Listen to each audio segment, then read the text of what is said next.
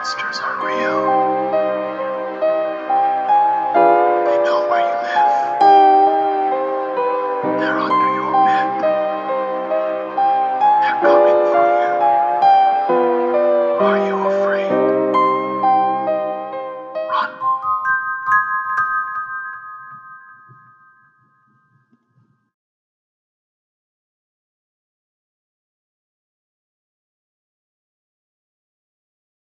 Okay. I'm guessing neither of you have had eggnog before. Santa is not real. Of course not. Of course not. Elves are real. But, like, they're different. The secret masters just told me I am so angry. What do you mean Santa's not real? I want to talk about it. I could have told you both that. Are you serious? You guys both thought Santa was real? Y'all are lying to me. No. I wouldn't lie to you. We work in a... Shut up! Santa's real. We work in a monster department. Santa is real. Hey. Santa's real. Buddy. Stop. Santa's real. Don't touch me, Esteban. Let me go get you some pudding. Don't touch me. Santa's real, right? Okay, yeah, yep. Deacon! Deacon! Baltimore. Oh, no. Merry Christmas, agents. Merry Christmas, sir. Baltimore. Welcome back, Deacon. Hey, Merry Christmas. Oh, Merry Christmas. It's at that time of year again. It's that time of year again. You're going to get 2 puddings for being such a good boy. Oh, I'm so excited. And thank you all for agreeing to work this Christmas. Well, thank you for agreeing to our double super overtime. Of course, it's the least we could do. Merry Christmas and Happy Holidays. Unfortunately, there is no time to waste. Monsters sleep for nobody, and S.O.R.D never takes a day off. No, sir. This week you'll be heading to the Great White North, Shockwood, Minnesota. We have reports of a possible vampire attack. Nothing confirmed yet, but the sheriff there is an old friend of mine, Warren Nash. He will have more details for you when you arrive. You should get going post-haste. It's going to be a long drive, but I have confidence that you will handle this in the utmost professional manner possible, as befitting a S.O.R.D agent. And if you get it done quick enough, you'll make it back in time for the holiday party. Ooh. We are going to have eggnog, not for you, and punch. Punch? Okay. No Yes. hot chocolate? Hot chocolate, yes, thank you, Esteban. That's my favorite. Well, be sure to add that to the list. And I think Fred was going to bring in some Vienna sausages or something. Okay, I'm not... That's his tradition. We'll just let that slide. Kosher, of course. Okay, sir. Vampire in Minnesota. We'll get that done and be back in time for presents. Yes. All right. Happy holidays. Merry Christmas. And to all a good night. Except for you. You guys have to go to work. Okay. See you when you get back. Yes, sir. All right. Okay, Merry Christmas, sir. Happy New Year. Have a good one. Bye. Ooh, 2 puddings. Yeah, 2. Isn't that great, Deacon? You get 2 puddings and you feel good. You feel ready for this mission. Yeah, why wouldn't I? Oh, yeah. No, just making sure. Just checking on Yeah, you, no, I bud. feel great. Do you want to grab those puddings now and then we'll head on out? No, I usually save them for later. in Something the to day. look forward to. Sure. Yeah. Right. For Okay. Yeah. after. All right, everybody. Let's go have a good Christmas mission, everybody. Especially Deacon, getting that shotgun seat, bud, right in the front where you like to sit. Yeah, well, for sure. Why are you guys being so nice to me right now? It's Christmas, bud. That's just the air of Christmas. Everybody's just jolly and bright. That's Wow, I love this so much. yeah, All right, I'm best ready. holiday. Let's go, bud. All right. Good. We'll meet you there. Go ahead. Okay. I'm so scared. I am so scared. My eyes! My eyes! Sir, your hat fell off. There you go. We join our monster hunters this week on their way to Sharpwood, Minnesota, the Great White North, to investigate reports of possible vampirism. It's quite a long trip from Area 51. You guys are in Esteban's Bullet, heading up the highway. It is a cool December 24th, 1970-something. You guys are taking your road trip up north in Esteban's Bullet. As you are heading north, you see the scenery begins to change around you from the Nevada desert to the more northern, like, pine trees, and you start to see snow and maybe an exciting, unfamiliar sight for some of you. For some other of you, Esteban maybe reminds you of back home in New Jersey, your winters that you spent there. You are all a little bit disappointed that you got to work, Christmas, but that's the job. Monsters don't wait for nobody. So you finally arrive, pulling into Sharpwood, Minnesota. You see it's a quaint mountain town a la Twin Peaks style. You pass the sign that says Sharpwood. You are on your way to the sheriff's office to meet Sheriff Warren Nash, who is the one who contacted S.O.R.D, the Supernatural and Occult Reconnaissance Division of the FBI, and reported this vampire attack. And that is where you find yourselves now, as you pull up right outside the sheriff's office. Snow lightly falling all around you. It's a brisk 25 degrees outside. You have your FBI issue winter coats and headgear to protect you from the elements. And he'll take a deep breath and turn the car off and head outside and watch his breath come out as he steps into the cold. Esteban, I have a problem. Already? You're not even out of the car. Yeah, I can't roll the window up. It's stuck. Okay. Don't you get paid? I thought, weren't you gonna buy some of those fancy automatic roll-up windows for your house or what? The window was fine before you messed with it. Yeah, I used my power to move it. Don't do that. It's sensitive. I moved it too hard. I can tell. The handle came off in my hand. Here it is. See? Roll act under pressure. Okay. 6. That is a failure. So as you're rolling it up, you see the window only comes up about halfway, and you can't get it to go up any higher. And it is freezing cold outside. The wind is blowing snow into the car. You can see the seats are starting to get a thin layer of frost. I run to the trunk and I open it and I get a garbage bag tarp thing and I come over to the side and I tape it around the window. And I just look at Esteban really... I look at Deacon really mad. It's a bit drafty in the foyer, isn't it, Holly? You're the worst. It looks so dumpy now. Hey, say you all. You with the FBI? Yes, sir. You see on the steps of the sheriff's office that you've parked outside, you see an older, you would guess to be maybe late 50s, early 60s man, but he's built like what's that guy's name? David Harbour from Stranger Things. He's built fat. He's got a barrel chest, thick beard. He actually is dressed like Santa Claus. So he's got the red jacket and the red hat and everything on, but his thick white beard is his own. It's not like a fake beard. Tan, leathery, old face, wrinkles, deep cracks. And he's standing on the steps of the porch of the sheriff's office looking at you all. Oh, I'm sorry, Santa. We must have taken a wrong turn. Can you lead us to Sheriff Warren Nash? You're looking at him. Welcome to the North Goddamn Pole. Oh my god, I love it here. It's actually is really nice here. As I'm finishing the tape on the window. You see the outside of the police station is festively decorated with red and green garlands and ribbons and streamers and Christmas lights abound. Christmas those wireframe reindeer with the lights wrapped all around him. He's just standing there expectantly. Well, it's about damn time you showed up. Sorry, my car's not really built for snow, built more for the desert. But let's get this underway. Yeah, you're gonna need to get some chains on those tires, son. You want to drive around these parts. Yeah, I'll get that worked out real easy. This reminds me of the childhood that I never had. How can it remind you of the childhood if you I never don't know, had it? just what I think it would be like Oh, okay. if I had one. If I had it. I never have Christmas. I don't know what they do. They always feed me a special meal December 24th, and then I wake up December 26th like nothing ever happened. Wow. Yeah. You guys are the most depressing team I have ever had. We're depressing? Yeah, for me? Yeah. You're depressing. I'm so sad you've never had one Christmas. Sleeping in your car. I don't sleep in my car. Well, no one's sleeping in that car now with the window like that.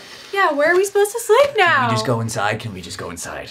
Yeah, let's hurry up. Come on in.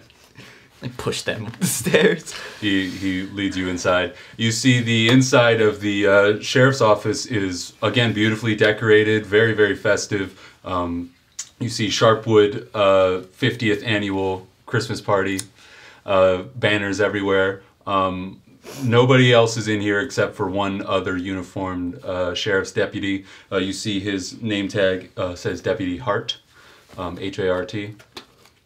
And he's kind of like leaning his back up against the wall. He's got a cup of morning coffee. It's probably about 8 a.m. right now. It's you see it's steaming up out of his hands. He's kind of got it bundling up, keeping himself warm.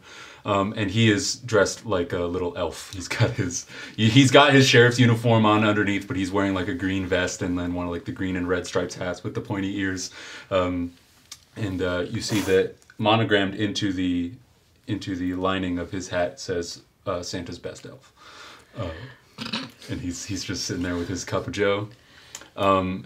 Sheriff Nash pushes the door open, leads you all inside, and immediately right in the foyer of the sheriff's office you see the body of another sheriff's deputy on the ground, strewn about, huge pool of blood all around his body, just greeting you as soon as you walk in. Sheriff Nash kind of crosses his arms and stands right in front of the body and just looks down at him, and then turns over his shoulder to you guys and says, 50 years. 50 years this town has had a Christmas party for the sheriff's department, and we've never had anything like this.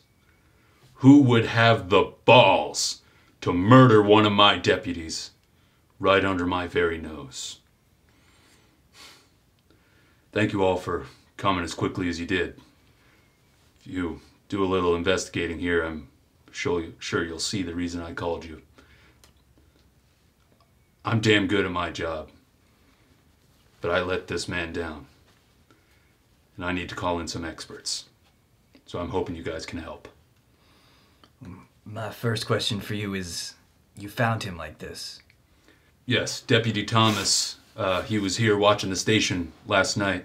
Sharpwood is kind of I'm sure you noticed, a small town. We don't really have a large force, pretty much just us. Some of the other boys went home for the holidays. We don't really have nothing in the ways of violent crime up here, not usually. We figured skeleton force would be enough for the holidays. As I said, the Christmas party every year, everyone loves it. We have invite the whole town over. We have a big cookout, potluck. It's quite a deal, but unfortunately we're going to have to cancel this year. But yes, this is Deputy Thomas. He was in charge of watching the station last night. I'd like to investigate the body. Go ahead and roll Investigate a Mystery. I got my little gloves and my magnifying glass. And you guys can help her out if you'd like. Deacon, can you help her? I have an idea. Yeah, but real quick, they said it was vampirism, right? Yeah, the briefing said thoughts of vampires. There's a pool of blood around the body. Vampires usually suck their victims dry. I don't know about dry, but yeah, there's usually some blood taken out.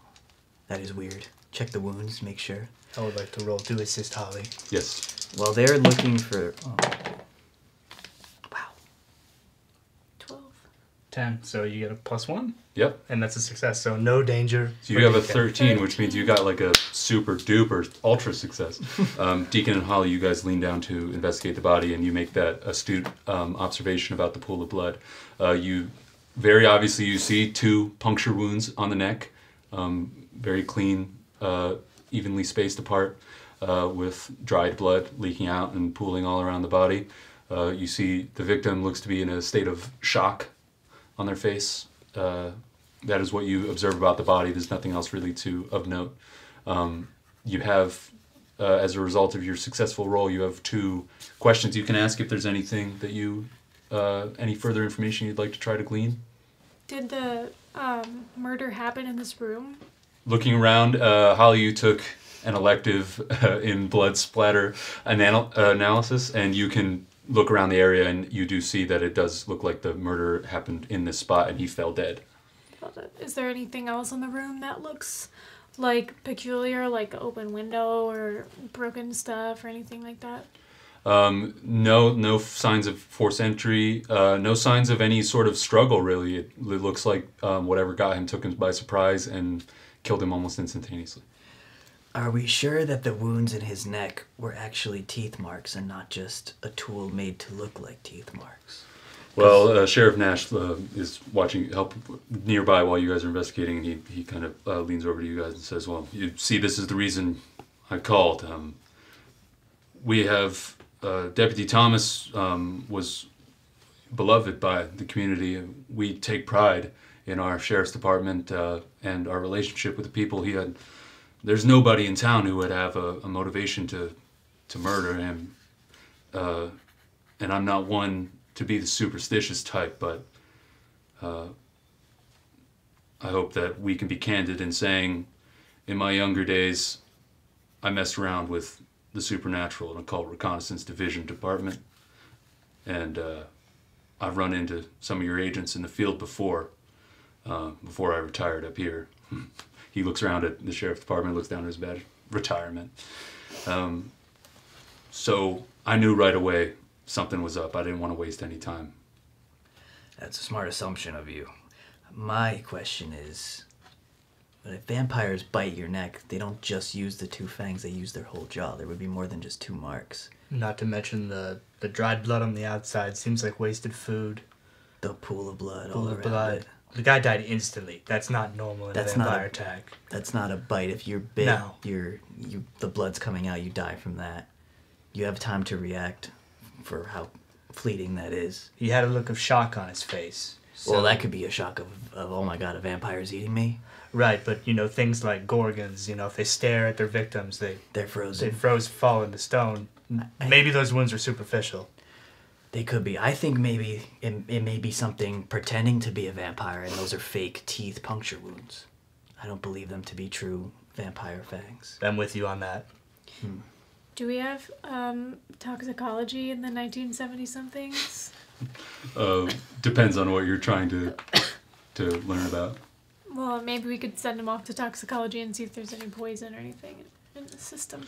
You know, Holly, that it's just the 3 of you guys out here on your own. Even if you were to send anything back to the lab, you wouldn't get the results for a few days, so it wouldn't help you currently. It's Christmas Eve. No one's working at S.O.R.D. We're the only 3 agents on staff right now. Okay, well, do you know anything about, teenagers doing some kind of rituals or shady people around in the dark? Anything that ever seems off about this town? We have teenagers in town, but they pretty much just smoke cigarettes and drink beer behind the ice skating rink. It's a ski town. I mean, we get the occasional tourist, but there's much bigger ski resorts, outside of town, so we just kind of get the cheap ones. I wouldn't say we have anything in the way of, unnerving type characters. Like I said, we have very little violent crime here. That's why looks at his badge, that's why I retired up here. It's an easy way to keep the pension going and, not have to do too much work. What do you know about Officer Thomas personally? Was there anything he was in, maybe people he used to run with? He was one of our newest deputies. He's been on the force for about the last 3 years, but he's won Santa's Best Elf all the last 3 years running. Why not this year? He's dead. Oh, so that was a posthumous award. Yes, Deputy Hart over there is taking the loss quite hard. They were partners. But I guess when something horrible happens like this, we just kind of stick to tradition. And as silly as it may seem, it felt right to continue on. We've kept this quiet. We don't want anyone in town to get wind that something horrible like this has happened. We don't want to cause a panic, so we've just been keeping it up for show. And as I said, it's only been a few hours anyway, so we're hoping that we can contain this. How about if I go speak with our friend Deputy Hart, and you two, if you can come with me, or if you want to maybe look around the station. Yeah, I was gonna look around outside, maybe find any evidence of someone sneaking around or any kind of entrance. Yeah, I'll go with him. Okay. I'll go see what Heavy Heart over there has to say. Nice. So, Deacon, you approach Deputy Hart, who's leaning with his back against the wall, steaming a cup of coffee in a little styrofoam cup that he's just sipping on. He looks completely shell-shocked. I walk up. Merry Christmas, officer. I'm sorry it had to be on such grim tidings. I understand that the fellow over there was your partner, Deputy Thomas? Yeah, he was. Damn good kid. Newer to the force, newer than the rest of us. Kind of took him under my wing. He deserved every ounce of that best elf hat. He kind of takes it off and looks at it, puts it back on. It's a hollow victory. Well, with any luck, by the end of the day, we'll have this all wrapped up with a nice pretty bow and put it behind us. But so Deputy Hart didn't have any enemies in town. Pretty well-liked guy. I'm Deputy Hart, and I'm sorry, Deputy Thomas. this is a nice place. There's no crime, no robbery, no murder to speak of. I mean, maybe once or twice a year, somebody gets a little bit too into their cups and does something that they regret in the morning. But I wouldn't say we have anything in the way of true hardened criminals, and definitely nobody who harbors any grudges against us. Okay, one last question, Deputy Hart. He was murdered last night, correct? Yeah, I guess we assume that. I mean, Warren Nash and I, Sheriff Nash and I, we found him this morning. And he was the only one in the station? He was the only one here last night, yeah. Now, is it staffed 24 hours, or was he here a little later than usual? We took off probably around 10, maybe 11 last night, and he was supposed to take the overnight shift, and we'd relieve him in the morning. He was going to be able to go home and spend Christmas alone, I guess. It kind of sounds sad when you say it like that. Okay, I'm sorry. One last follow-up question. Does he have an apartment or a house nearby? That'd probably be our next point of investigation if nothing turns up here. Yeah, he stays in an apartment. Okay. In town. Do you know where that is? Sure. I can get you the address. Thank you. And you've been very helpful, Deputy Hart. I'm sorry about the loss of your friend. Thank you. Just do the best you can. Will do. Esteban and Holly, you guys are poking around outside the police station. You hear the heavy crunch of the snow as your heavy FBI boots, you sink in. I would like to investigate to see if there's anything amiss around the grounds and on the outside of the building. Roll investigate mystery. And I'll help him. Roll to help out. Give me some good aid, please.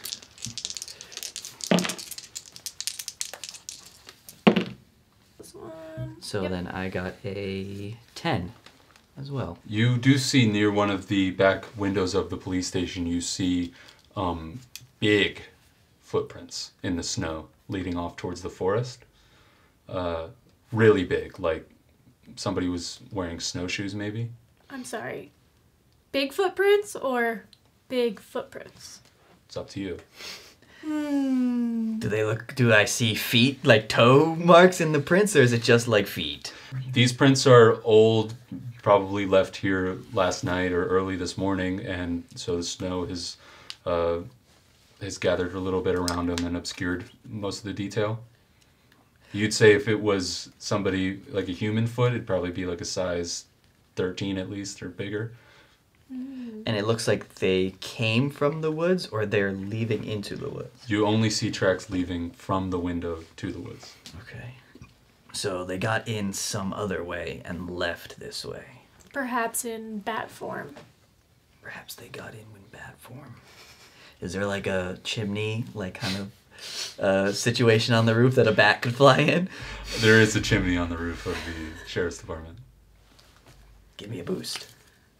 Okay. I'll like do the thing, and then his boots probably hurt my fingers. I step really hard, and I try to climb up to the roof. Okay, let's read a bad situation. And you can roll to help him out. So on 2 mixed successes, Holly, you start to boost Esteban up onto the roof. and you dig a hand into what you feel like is some solid purchase, and as you start to pull yourself up, all of the snow and ice that has been caked onto the roof slides off, and you both fall off into a pile and land on top of each other, and you each take 1 harm from all of the ice and snow falling on top of you, and you both crumble into a pile on top of each other.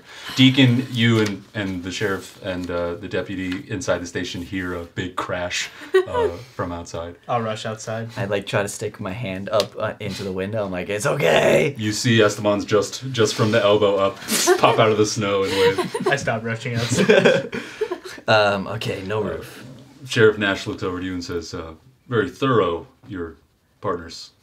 I think they're just trying to find a point of entry. Sure.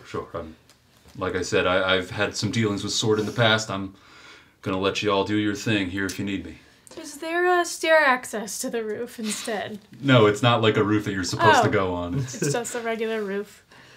Okay, I have one more idea before I think our best bet is following these footprints. Okay. And I go back inside, and I would like to search Deputy Thomas's desk for anything that may be of use. Is anything suspicious on it? You watch as they come inside, snow caked around their eyebrows and stuck underneath their hair. Their faces are like completely bright red with frost. I want to investigate his desk, and then I want to investigate his person, like just rustle through his pockets. Holly investigated his person already, and there's nothing to find. Then I'll just do his desk. No need to roll. Immediately you can see on his desk he doesn't have anything hidden. He just has some pictures of him and some other sheriff's deputies. And he has, it looks like he put these out for the festivities. He has the last 3 years in a row that he's won Santa's Best Elf with the hat on, and he's got all of the other deputies around him, and Sheriff Nash is there, and they all have their mugs with them, and they're all looking happy. I turn to Deacon and the sheriff, and I go, well, we found tracks leading from one of the windows into the forest. I think that's our best bet for right now. Have you learned anything? I've learned where Deputy Hart was nice enough to provide the location of his address. I was thinking maybe we'd find something there, but if you think there's more to be found outside, we can check out the footprints first. I have a way to figure out which one we should check first. Do you? What are your guts telling you, I would Esteban? like to follow my guts. Okay. And see which course of action would be the best. All right. Go ahead. Ooh, 8. That's a mixed success. The keeper tells me a general direction +1 forward.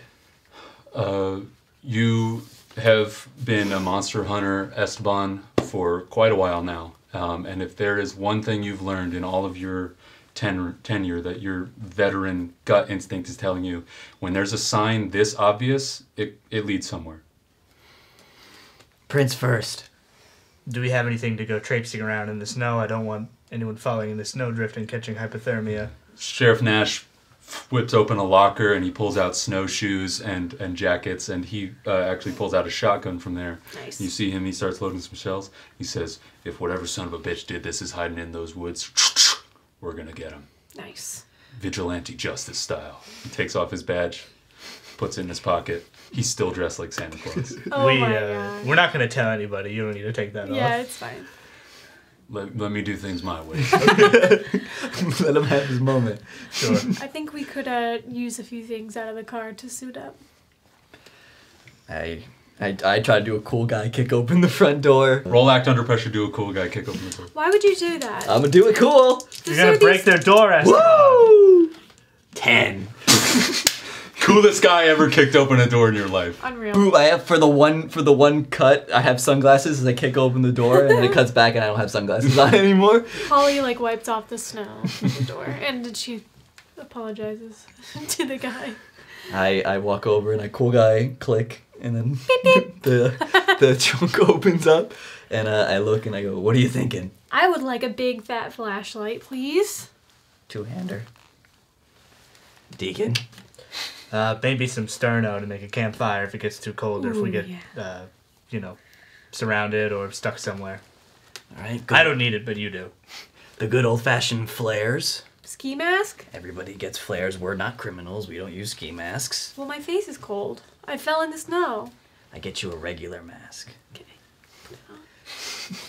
The glow sticks. Always need the glow sticks. You never know. You Yeah, never for know. those raves you Yeah, go you to. never know. The Deputy Hart is standing near you guys, and he starts loading his revolver, spins it, says, "Let's get these bastards." Nice. Don't suppose the station has snowmobiles. Well, we only have one, so it Oh, wouldn't I be see. much use. Fuck. fair enough. Okay. But I've lived in Sharpwood for 20 years now, and I know these woods pretty well, so just stick by me, and I think we'll be okay. What about snacks? Granola bars. Thank you. You never know. Thank you. And one of those, the hot chocolate powders, the one in the bags. Keep the bag. I have my thermos thingy. That's hot water. No, we got the thing to make the fire. I'll make Oh, the hot the water, and then I fire. can make the hot chocolate. Will be all right. Perfect. Little pack of marshmallows. Put that in there. Perfect. Esteban, have you seen Hubie Halloween? You and your thermos? Close the trunk. All right, Sheriff, where are we going? Well, show me where those tracks are, and then I can get us going from there. Click my big fat flashlight. Yeah, the It's- one that has like the other hand. It's the big daytime. It's like full daytime. Daytime? It's Yes. 8 in the 8 morning. a.m. Whoa! It's daytime. But your industrial double-handed like thick-ass flashlight does shine a beam of light that's powerful enough, but it's still daytime. So it I'm gonna doesn't- conserve the battery. yeah. Like, I show him to around the side to the footprints. Okay. He gets down, picks up some snow. Let's go. nice. And again, still dressed as Santa Claus, he starts charging off into the woods. Holly's really uncomfortable. She's born and raised in Nevada. Yeah, it's freezing cold. I mean, it's like probably 20 yeah. degrees now. Can I try to discern anything else from the prints, like the general size of this thing, or Size it's 13. nothing? Like the size of the creature, like how deep his prints go into the snow. And stuff Yeah, like you that. can roll investigate mystery on these prints. Okay. And you can get +1 because of your follow your guts. Yes, sir. +1 ongoing. Let's go. 12. Sharpwood sits in the center of like these two twin peaks, and so you're walking up into one of these mountainous regions, and you've been hiking for maybe like a half hour now, and you take a moment just to settle down and figure out where to go next. The tracks begin to fade as the snow gets deeper and deeper and up into the mountains where the snowfall is heavier. It starts to obscure more of the tracks. So right before they sort of like disappear, Esteban, you kneel down and start investigating more closely. And you are able to, with a 12, discern that these are not man-made tracks. It's not snowshoes. It must belong to some kind of creature. Okay, officially a monster. Officially not a person. And then so I can tell it's a monster, but they're starting to fade now. Mm-hmm. Okay, well we're starting to lose the trail. If anybody has any ideas from here. Does the end of the trail look like it's heading towards the mountains or off deeper into the woods? Towards the mountains. Towards the mountains. I guess the mountains are our only landmark. Can make our way over there. Maybe it has some sort of lair or cave that it likes to live in. Yeah. Does it look like branches and shrubs were kind of like broken off out of the way as this creature's like moving? With the 12, you are able to see, yeah, some. You've actually been clocking this as you've been hiking. Some of the branches that you've been following have been broken, and where the footfalls are heavier, and you can tell based on how deep they are into the snow. It looks like whatever this creature was running. It's getting out fast. It was running. And that's kind of Sheriff Nash has been helping you point those sort of things out as well. That's how he's been helping you keep on the trail. Is there any safer caves around, like before we start getting deep into the system with the scary ones? No, towards the surface is as safe as you're going to get. I mean, the deeper you go, the more treacherous it becomes. The Toapahula cave system goes throughout the length of this whole mountain range. Are there any urban legends about the cave system? Oh, plenty. I mean, before Sharpwood as a town even existed back in the 1800s, I mean, you'd hear tales of Yeti, Wendigo, Native American myths of legend, and and all sorts of things. Well, I say our best bet is to get to the entrance of this cave system and see if we can learn anything from there. Maybe evidence to show that the creature may have gone deeper into it. Well, the cave system is massive. I could take you to one of any 100 entrances around here. Where's the nearest one? He points, and you see a big hole in the side of the mountain right next to you guys. Perfect.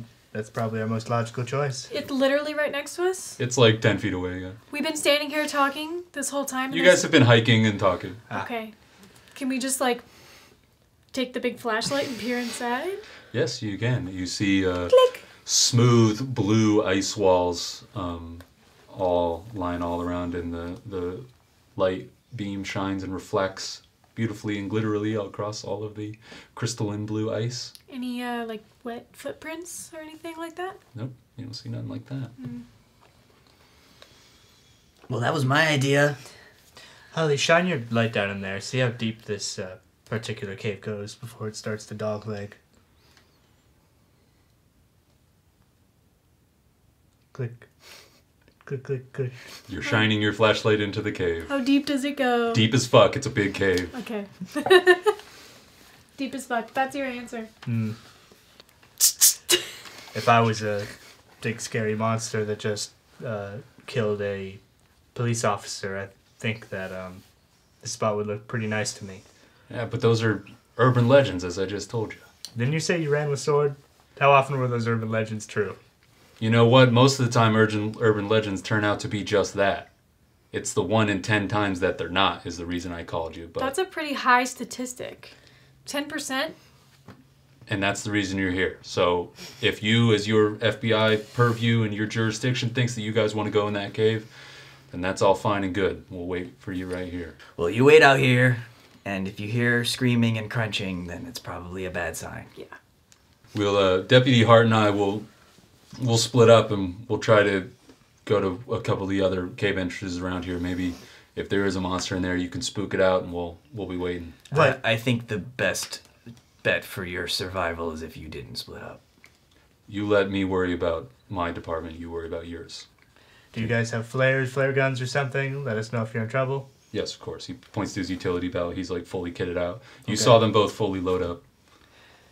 I turn to Deacon. Do you think it'll be the sheriff, the deputy, or both? Hopefully none. Hopefully we're heading right to the heart of it. Let's go about 200 yards in. If we don't find anything, we'll turn back. Sure. Sheriff Nash marches up to the west, and Deputy Hart goes off to the east to the 2 other cavern entrances around here. You guys delve deep into the cave. The light starts to fade the deeper you go. And I'm going to need everyone to roll to act under pressure as the terrain becomes treacherous and slippery with ice. Oh, I should have done it. 6. 7. 12. What? 2 sixes, baby. You guys get down about 200 yards down into this cave, and suddenly you feel the ground beneath your feet, Holly, give way as you just take a step onto a patch of ice that just comes loose from the ground, and you slide past, and you were walking behind Esteban. You actually take him out with you. Esteban, you fall flat on your back, but you're able to like pull out your knife and stick it into the ice and catch yourself as Holly just slides right past you, and you watch Deacon as she skids past you. I'd like to Take my try to catch flashlight? her with telekinesis. Roll, act weird. Act weird. Well, to act weird. That's going to be a 10. So I get to choose 2. I'll choose to take 1 less harm from my telekinesis, and I will grab her and stop her from So- sliding. Holly, you are sliding down this ice ramp, and right before you plunge off into the depths of darkness, you close your eyes and you pray to the secret masters, and you feel your momentum is arrested, and you open your eyes and you look around and you're floating in midair. Where's my flashlight? You dropped it. You watch as it skitters off and plummets into the darkness. However, because you're floating here in midair, you see right before it smashes into a million pieces, it hits the ground maybe like another 200 yards below you. Actually, probably about 100 yards.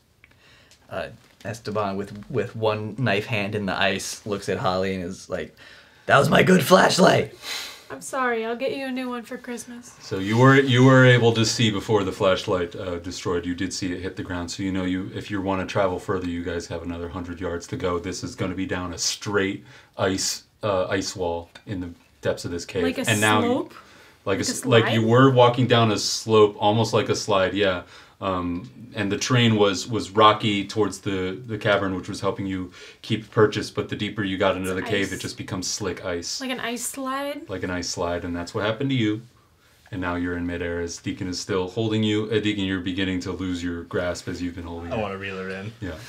You bring her in and you put her down and you get purchase with your feet and grab onto like a stalactite that's coming out of the ground. Might.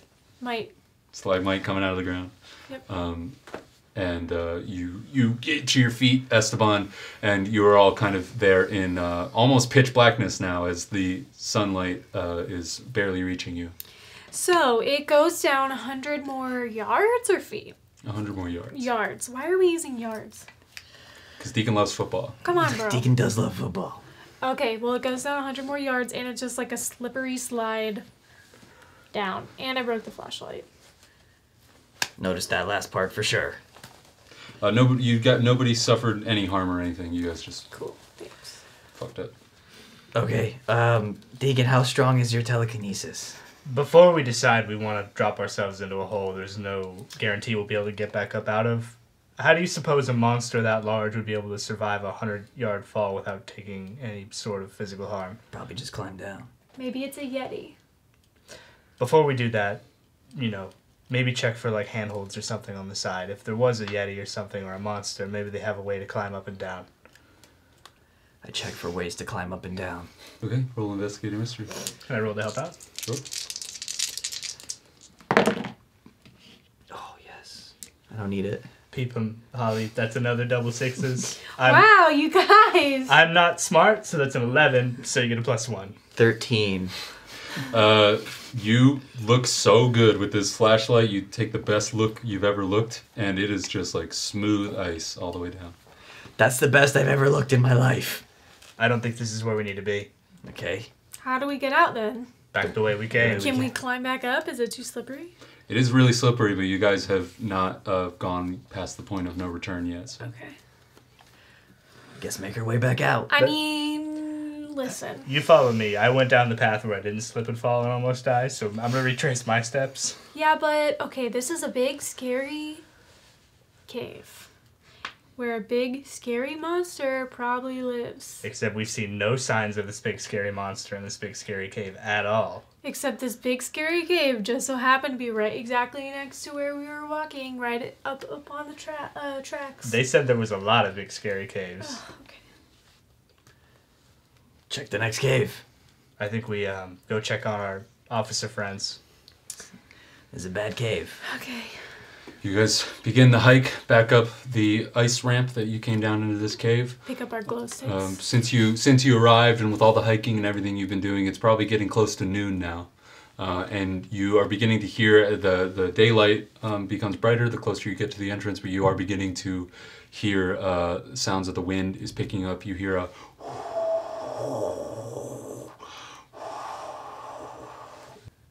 Me first. Cool. And I'll make my way outside the cave.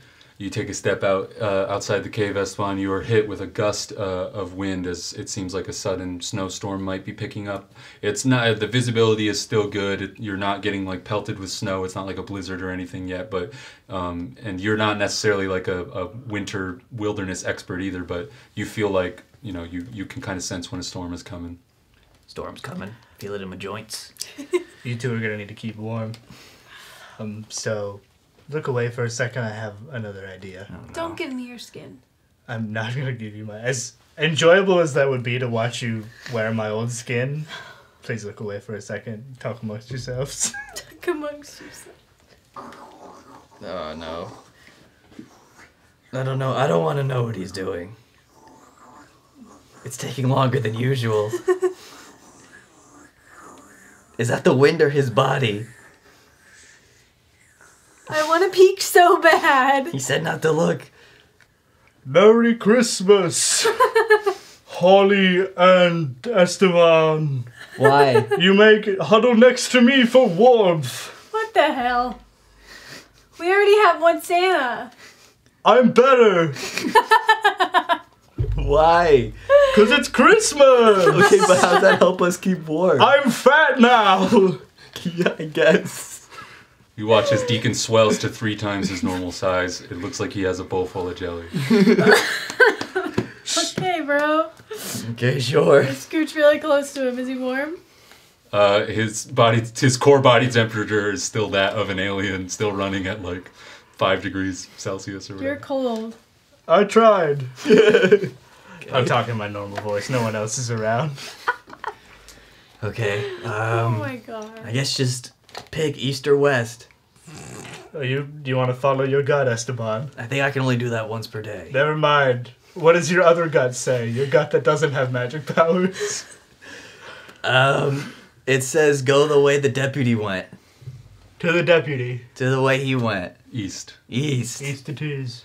Alright, so you guys start trekking east. Now Deacon is very fat and looks like Santa Claus. But still cold. Still cold. You guys begin hiking east. It is easy enough to follow the deputy's tracks that he left in the snow to one of the other cave entrances up there. You see him at the top of a hill. It looks like he's like banging on the ice wall or something. And he turns around to you guys and he sees the two of you, and Deacon, he says, "Oh, Sheriff Nash, I didn't realize you were coming back. What happened to that other fellow?" He went down into the ice caves to see if there was anything to be found. He seemed like a pretty athletic sort. Oh, well, it looks like there was some kind of ice slide or something. This entrance been covered up. I've been trying to break my way through. You see he's got an ice pick that he's chipping away at the ice wall with. I walk up and I say, "Can you give me a try on there?" And I pull out. It's magic. He turns around and goes, "Oh shit!" He tucks his thing back into his boot and takes a step back from the wall. I would like to hit it magically. 9. So on a mixed success, Esteban, you do your wind up with your wrench and you whack it really hard, crack, and you watch as cracks in the ice begin to cover the entire wall, but it was not enough to break through. Not magic enough. Deacon, Sheriff, can you Deacon stayed behind. can you think really hard about the warmth of Christmas? Everybody look at deer. I turn to the deputy and I go, "Wait, that could be the monster." He pulls out his gun. I use telekinesis on the Roll plus the 2. shattered ice wall. The warmth of Christmas. That's a 10. So I choose 2. I'll take 1 less harm, and I'll use fire to try to melt it and weaken it. Esteban had already weakened it significantly, so it's easy enough for you to just finish it off.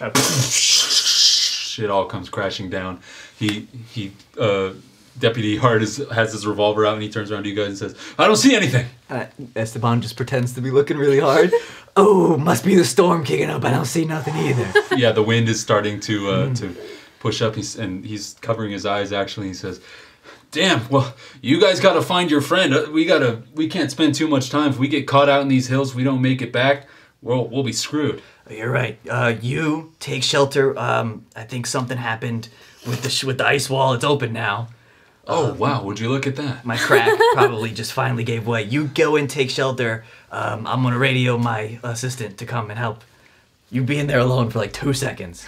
Okay, sure. I'll go with him. Yeah, you go with him I'll just go to with be him, sure. just to make sure. I think I hear him. Okay, yeah, that's him. And I go like behind a tree. And then I just wait for the deputy to go inside away from everybody else. He does. Deacon, now. Now what? Don't be Santa Claus. Oh. It's not helping. He thinks you're the sheriff. He's so sad. The magic of Christmas is gone. Deacon sadly melts away. All sad melting. Yeah, like my hair. I'm in the cave. I come in like a minute later. I'm like, "Oh, I found him. Here he is." Well, where'd the sheriff go? He went to... The bathroom? Did you see him? Did you see where he went, Deacon? We passed him on the way over. No, I didn't see him. Okay, weird. I don't know. He said... Did he maybe run to the bathroom or something behind a tree? he did say he had to take a leak, yeah. So he said he'll pick up.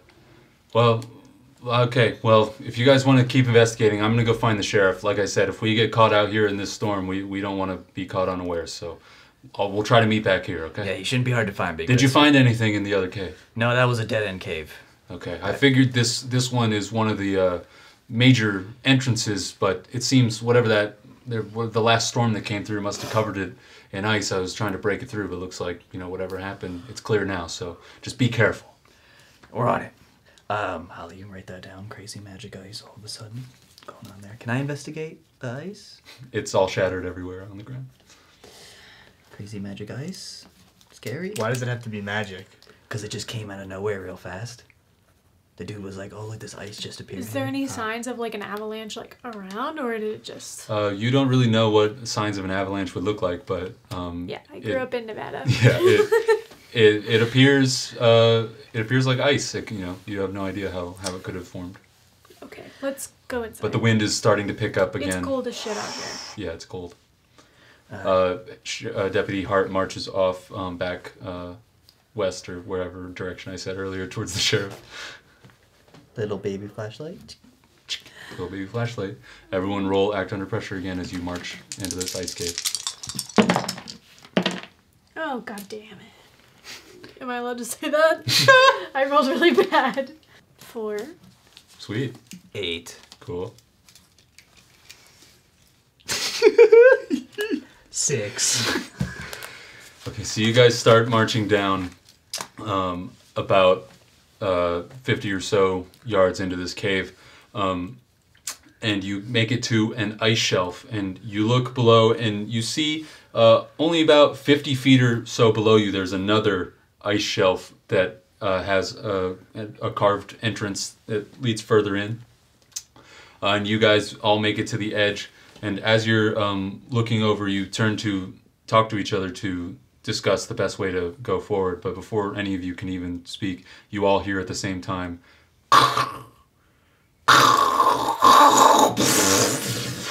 as the entire ice shelf that you are standing on gives way. Esteban, you pull the same move you did before. You take your knife out. I heard the cracking and I just immediately reached for my knife and slowly just took my arm out. You take your knife, and this time with your wrench as well, you kind of double stab in and like Spider-Man when he's holding the train. The train. You stop yourself, but you have to watch in horror as both Deacon and Holly plummet, and you both go 50 feet down, taken away in the avalanche with this. You are slammed at the bottom of this cavern. You both take another 1 harm.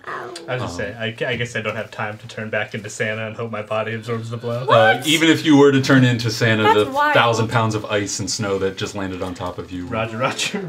It's still- Santa is a man too, okay? Manta. So you take another 1 harm, Holly, and you take your first harm of the day. I miss the Deacon. desert. And Esteban, you are dangling in the air as you see your companions just, and you can't even tell if they're alive from where you are. You just saw them get crushed under 1,000 pounds of snow. If you're alive, moan. I T-1000 stick my thumb out of the ice with a thumbs up, and I go, ow. Can you do me a favor? You see Holly just sticks her boot up out of the ice. She's upside down. I'm upside down? Yeah. Sick. Or T-800. Can you get me? What do you... Yeah, but you gotta pull your stuff out of the ice. I can't get all of it. I'll pull it out, and once I start falling, I need you to grab me. Okay, I want to brush all the snow and ice off of me. And I'm gonna try and dig out of the hole. You guys can hear too from, you guys aren't very deep into the cave yet. You can hear the wind is picking up outside. It seems to be picking up at a constant rate. Every time you hear it, it's picking up more and more. Uh-oh. I'll try to grab Esteban with my mind. Roll weird. So that's weird. This is bad. That's an 11. I'll take no harm from my telekinesis, and I'll take Esteban. So you are crushed under the ice. The strain of that forces you to not be as focused on your telekinetic powers, and you feel the energy rack through your body as you are lowering your companion down. But you've summoned enough telekinetic energy to not only lower Esteban down to safety, but you also yank Holly out of the pile of snow and set her on her feet safely as well. You are all now looking up as there seems to be no way to traverse back where you came from. Not surprised. I grab open one of my pouches and I get the hand warmers and I warm up 2 of them and I scrunch them a bunch and then I just slap them on Holly's face to warm up her face. You guys hear from the top some shouting. You hear the voice of Sheriff Nash shouting down. Is everyone all right down there? There. Yeah, we're alive. Alive. We're just gonna keep moving forward. Keep moving forward. He says, Deputy Hart came and got me, said that you guys were heading deeper into the cave system. I heard the crash. That's why I said not to go too deep. Had no choice. Well, listen, I'm going to go back to the station, get that snowmobile and some rope, see if we can't pull you out of here, okay? Just stay safe. Whatever happened, that killer's still on the loose. On it. Thank you very much. And then you hear the voice of Deputy Hart come back and says, we're going to try to get back before the storm gets too bad, but if we don't make it, y'all are going to have to camp out down there. There. That's all right. I always carry provisions just in case. Okay. And watch out for the wind. It gets incrementally faster every time I hear it. Yeah, we know. So they march away, and you guys are left at the bottom of this cave. You do see a path seems to continue before you. Whatever ancient underground, ice water flow that formed this cavern has long since turned to ice now, but it made some very beautiful carvings and cavern systems in this ice that you could appreciate if you weren't fearful for your life. And it is very dim down here. The sunlight is kind of peeking through, but if you're going to traverse further into this cave, you're going to need another light source. We have a tiny flashlight. I take out my oily rags that I always have on me. Okay, well I can light this. We have the sterno too, if that runs out. I got that. Is there a way we can carry it? You can't just hold it in your hand. You have a magic ranch. Bring it. Esteban has a magic bottle of ranch. I wrap a bunch of oily rags around the wrench and then I light it. Yeah, you pull a Zippo, old school flip Zippo lighter out of your many pockets, and you have created a torch out of your wrench. And it burns with a magically hot intensity. I put it really close to Deacon. You see part of his skin cells start to melt away and expose the underneath gray flesh. Sorry. Just wanted to see how that worked. Are you weak to magic? I don't think so. Put it back. Every time you put it close to him, more of his face melts away. Shall we? Gross. Gentlemen? Yeah. Deacon does a quick like in a cartoon and has his face back to normal. I give Holly the little flashlight I have, and then I'll take the torch and I'll walk forward. I'll take a can of sterno, light it, and with my telekinesis, I don't have to roll for this. I can move something smaller than a person. I don't have much control, and I can't move it strongly enough to hurt anything, but I feel like I can make it levitate as like a little light out in front of us. Sure. Potentially. If you would like to do that, yeah. Can I have some tape? I take out like 3 different size tapes. Just regular tape, thank you. Okay. I'll take the little flashlight and tape it on top of my magnum like a cool detective. It goes on the bottom. Whatever. The light goes on the bottom. If you put it on the top, the sights are You can't- obscured. It's harder to See, aim that way. that makes sense. Okay, Yeah. I do that. I'm sorry. I only have one gun. It's okay. I don't have a ton of guns that I know all about. I have just one. I mean, maybe if you put the flashlight, it'll help you aim better. You seem to be missing a lot lately. That's a really good point. It's true. It's true. It'll help. Okay, I do that, and then I'm like, I look all cool. You actually notice that the bottom of your pistol actually has a rack that is 4 tactical flashlights already there that you just haven't been using. Kidding me? That's what it's for. I stick it in there. You tape it anyway just to make it extra secure. And you guys start marching deeper into the cave. The temperature plummets as soon as you get out of the sunlight. Esteban and Holly, you guys are both starting to shiver, and you kind of hold the torchlight a little bit selfishly closer to you. Holly, you are shivering, and Deacon, you're like walking in the park. This is like you've never been to your home planet, but this is the environment that you were built for.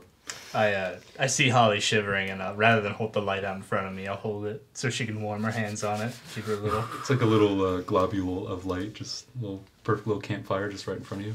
Thank you. You guys start marching down, and then you start to hear as you guys march probably another 20 minutes deeper into this cave, and you feel it's hard to tell, keep your sense of direction down here, but you are traveling in just one way, which helps. And you feel like you're going down maybe at a slight decline, but you don't feel like you're going terribly deep. It's more of like a steady path that just kind of goes mostly straight forward, and eventually it comes to a larger chamber, and you hold your various torches and flashlights out. You can see stalactites and stalagmites and ice, and has been carved out into this huge chamber, probably about 60 feet all around, and it looks like this is where this path ends. And as you get to the end of this path, at the entrance to this chamber, you hear a low rumbling sound. I start taking out my glow sticks and throwing them all around the room. I know you all heard that. As I'm throwing the glow sticks, I know you all heard that. I'm gonna get ready. In case this is another avalanche, I want to brace myself against like the back of the wall that's not directly in front of the place we walked in. So if there is stuff shooting down this slide we just walked down, then it doesn't hit me. That's a really good idea. So Esteban and Holly, or Deacon and Holly, you guys press your backs up against the wall. Esteban, you start throwing the glow sticks around, and I need you to roll to read a bad situation. Whatever's about to try to jump and eat my face, I want to be at least see it. 10. So a 10 is successful. So you throw these glow sticks all around, and they bounce off the walls, bounce off one of the stalactites, hit the ground, and the last one, as you throw it, it lands and then skids across the ice, and then just illuminates a hulking mass of white fur. I knew it! And you see, it seems like its chest is falling and rising, and that low grumbling sound you hear appears to be snoring.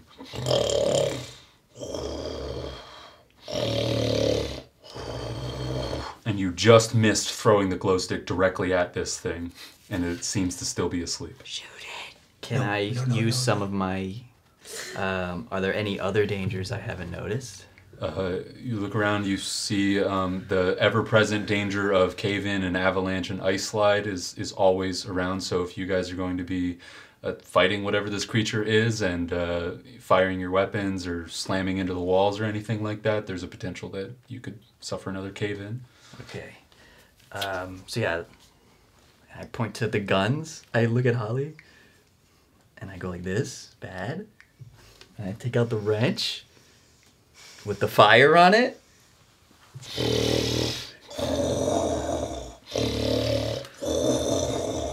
Can I investigate a mystery? To do what? I want to ask what can hurt the monster the best. I could ask my friends. That's true. Okay. Group huddle. I tiptoe back. So you guys notice this hulking mass of white fur. You haven't even seen what it is really. You just see a black outline, a shadowy outline of whatever this creature is. Could just be a polar bear. It could just be a polar bear, but... Louder. Remember. Okay, it could just be a polar bear. I forgot. I'm whispering loudly. It could just be a polar bear, but... You remember back at the station? There was no signs of forced entry, no signs of a struggle. I'm not so sure that this thing killed the deputy. We just happened to stumble upon a random Yeti / polar bear. What if the Yeti got scared? What if this thing was watching whatever went down in the police station? You think it's a friendly Yeti? I don't know. I've never met a Yeti before, so... Have I ever met a Yeti before? Just roll plus weird to see if in Esteban's monster hunting career he's ever come across a Yeti.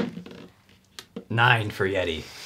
On a mixed success, you have not come across a Yeti, but you have come across your fellow agents who, you guys chat around the water cooler and whatnot. And you remember, like, a year or two ago, there was an Arctic mission that some agents came back from and told you about, and there were some Yetis. And you don't know whether they're friendly or not, but you do know that they are, as far as this monster goes, Yetis are usually more intelligent. So you can take that to mean what that means. They're usually more intelligent than just regular monsters. But they could use that intelligence for Eating. evil, yeah. Eating our faces. I have an Or idea. they could use it for being nice. You have no. Libby has an idea. I mean, Holly has an idea. Holly has an idea. Go ahead. Perhaps we sneak back out a little bit. I set up shop. And I just talk to some friends. Just real quick. Okay. See what they think. Yeah. That's the whole thing. Ask if the Yeti is tight and we can... Is he tight, or is he like Is gonna he, hurt like- us, or yeah. is he like our friend, or does he have a friend that's gonna hurt us, or like is there a person that has him as a friend that's trying to get him to hurt us? Yeah, just ask what the deal etc. is. What's the deal? I think that's a good idea. You two go ahead. Don't he- stay in here by yourself if with a he, Yeti. if he wakes up, someone has to run interference if he hears you guys trying to get out. I can move quick. Well, I was gonna be the interference. I don't think we should hurt this thing. I'm following my gut right now, and my gut's telling me that this Yeti did not murder the deputy. Okay. Yeah. Okay. All the evidence points not to this guy. Okay. We're whispering this. All right. Me and Holly will make our way back out that place, and we will ask the secret masters. Okay, Holly, I'm going to need you to roll Act Under Pressure, and Esteban, you can roll to help out, because contacting the secret masters is often An ordeal. it's a whole ordeal. There's lots of candles and things you got to put out, and you need to try to do this quietly. That's an 11 to help out, baby. +1. Roll plus. Oh, what am I helping? You're acting under pressure. 8, 9. So, Makes sense. on a mixed success, you get the last candle in place, and as you do one final wave over to prepare yourself for the ritual, and you knock one of the candles over and it burns your hand a little bit, and you go, ah, shit, and then you cover your mouth. Deacon, why don't you roll Act Under Pressure? I helped you so good. 5. That many. I'm gonna mark experience. Okay, so you just burn your hand a little bit and just catch yourself going, you make just a little bit of noise, and Deacon, you hear this and you turn and you see the Yeti starts to stir, and you had a moment that you might be able to run interference, but as you take a step forward, you just full on trip and fall flat on your face and make an even louder noise, and crack! You just fall straight down, and you guys back towards the entrance of this cave hear up that echoes, and then the low grumbling sound stops. I'm not here to hurt you. He's a big mean monster. You see now in the light of the glow sticks the 9-foot tall Yeti. Eddie the Yeti. Eddie the Yeti starts to come up to its feet. I want to roll to manipulate someone if I can with my It's words. a fucking monster. It turns to you and sees you standing there. And my hands are up, and I'm like, hold on. Scare you. Breathes a huge cloud of ice from deep within its chest, and you guys look over and watch as Deacon is just showered in ice. And you see a little Deacon popsicle as he is just frozen, completely solid in his place, and the Yeti begins to march towards him. You guys are about 15 feet away with your candles and everything all set up. I didn't get hurt from that, right? You're frozen solid. Oh, okay, I take frozen. one of the candles and I pull out another bottle of alcohol from the back, and I'm gonna throw them both at Deacon to just fucking light him up with fire. Hope this works. And I just throw a fucking alcoholic candle at it. Okay. Roll to act under pressure. I have a question. Can I kick ass instead? You're not kicking Deacon's ass because you don't want to hurt him. Oh no.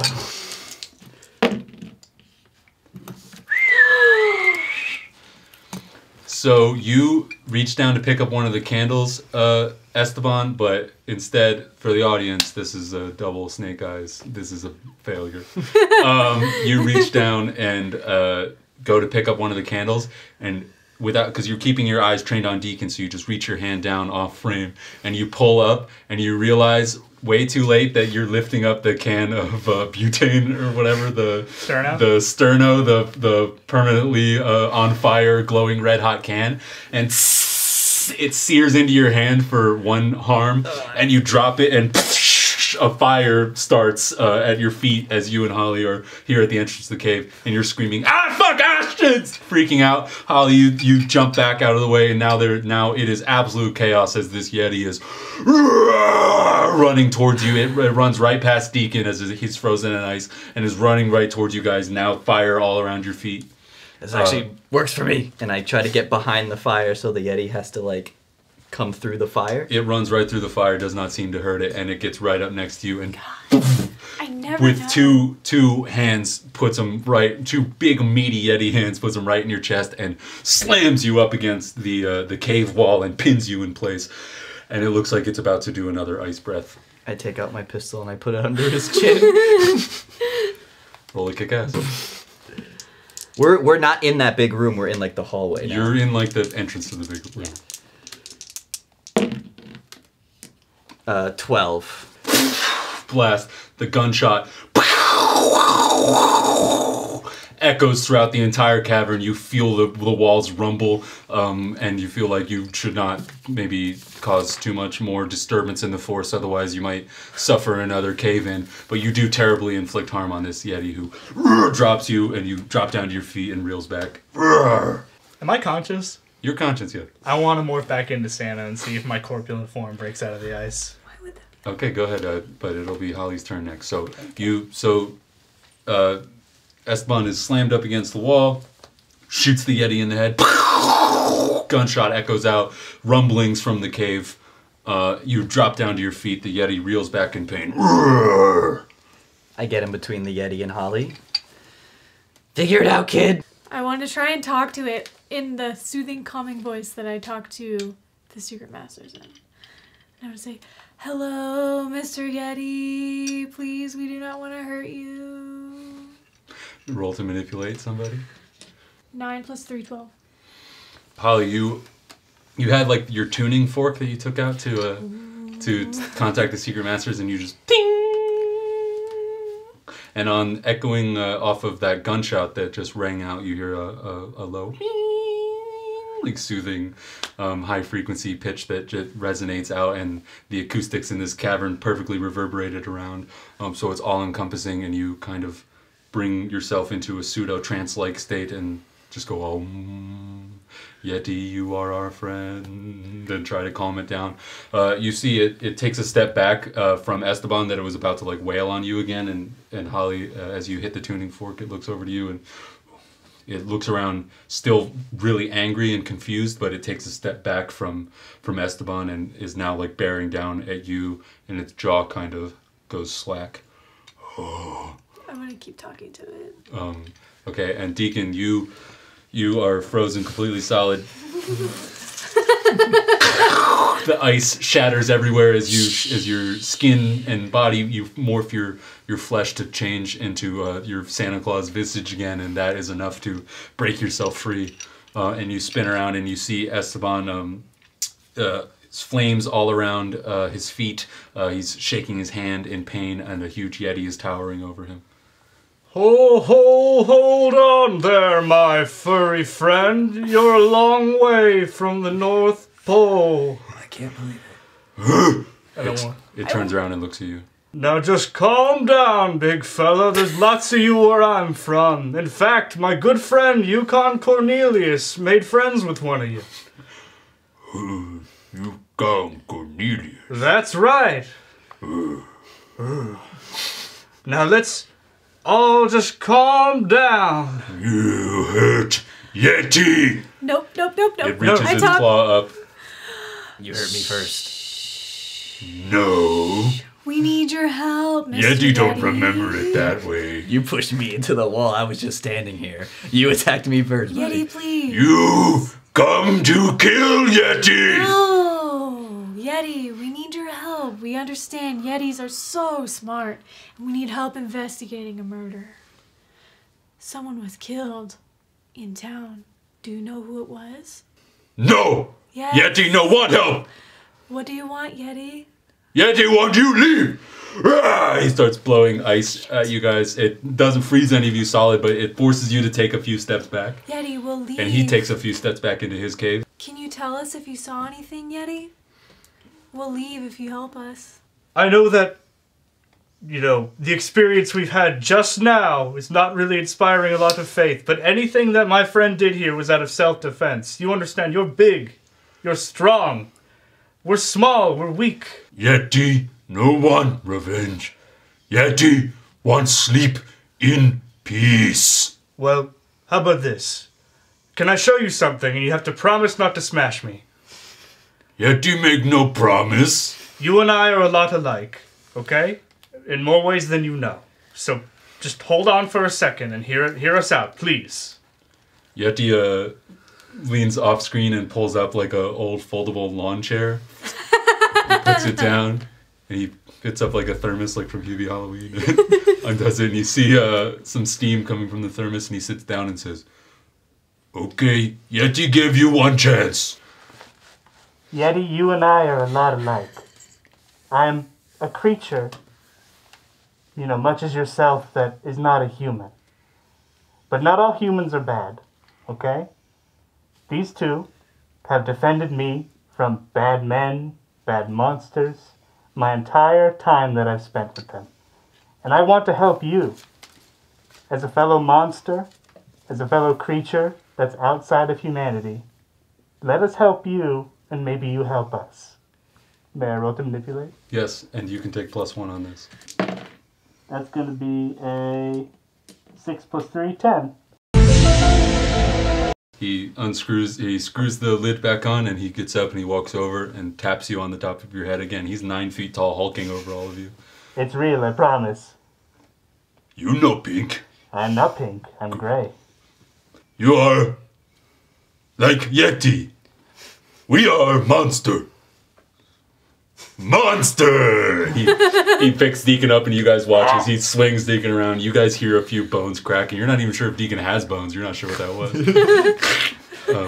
Squishes him around, flings him around. His arms go like limp at his side. I tap him. I go, yes, Yeti, we are a group of people that help good monsters and hurt bad ones and hurt bad people.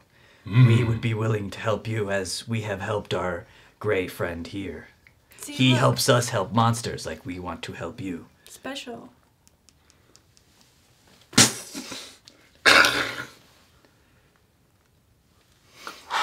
You can have it. You can have it. Food tastes gross. It's not food. Gross food pigs can eat gross. Me only eat caribou. You say you just want to sleep, right? We can make it so no other humans come and bother your sleep. Me put ice wall, you bother anyway. Yeah, well, that was because we thought you were a bad monster that killed one of us. But now that we know you're a good monster, we'll fix that for you. Put up no sign, yet you no want no sign. People see sign, people read. Okay, no signs. We have special ways. No reading! Reading is bad. I honestly do agree with you. Reading sucks. What if Pigskin tried to get too close? Me eat. Well, maybe not even you eat. Well, actually, yeah, maybe you eat. Me eat. Yeah, you eat, get rid of evidence. Me But- eat. We bring special friends that shoot people that bother you. So Yes. no one shoot you anymore. Yes. No shooting. No he rubs shoot, his Yeti. he rubs his jaw. Sorry about that. Gun back. So we'll bring special friends so no one can shoot you. They'll get shot first. Yeti like new friend.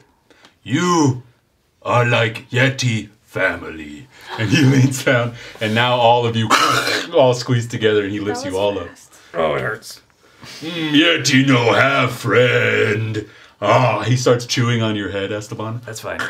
You see the drool is going all down his head. I've had way worse things bite my face. This is fine. He licks your face, Holly, like a dog. Like it goes up, the drool gets up your nose a little bit. And he puts you all down on the ground and says, "Ha! Yeti have friend!" And he starts dancing around. Can we ask Yeti question now that we are Yeti friends? Yeah. Did you see Pinkskin hurt other Pinkskin last night? Pigskin kill pigskin. Me no care. Did you saw this? Yeti see everything, young mountain. Who hurt the other Pinkskin? What did Pinkskin look like? He pink skin. But did he have a big beard like I did when I broke out of the ice? No fur. No fur. No fur? Dress up like the deputy, the other guy. Can I show you one more trick? And it's still me, so when I do this, just know that it's your friend, Deacon. Me no like trick. It's not a trick. not trick like, you What know, is bad that? thing, but This is his big meaty claw. No. trick like magic. You know how you're really tall and strong, your special Yeti powers? Me tall strong. He turned into other things, Yes. but still alien inside. You do trick me hit if you no like. Okay, I'll protect you. thank you. Okay, Me no like me hit. did the bad thing... Me no like. Me hit. Don't hit hard, Me hit then eat. don't eat. Me hit then kill then eat. Me no like.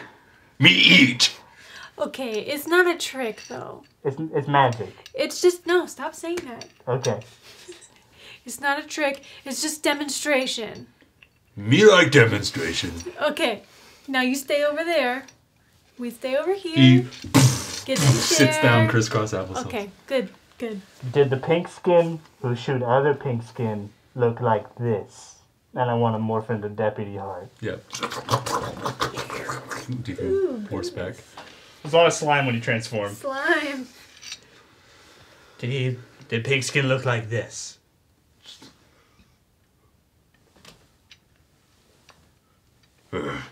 No, it's me. It's him, I promise. Like Yeti, I have special fur. See? Regular me underneath. See? You know, pink. No. Gray. But pink skin who hurt other pink skin. You. This face. You. There it is. There it is. You hurt pink skin. And I'll change back to actual Deacon, not alien Deacon. Yeti friends stay forever. Not. Come visit. He starts walking over to the entrance and No. starts putting ice up. You no leave. We need to We leave. come back. Yeti family. We'll come back. Family leaves sometimes. And we'll bring you caribou And gifts. and gifts.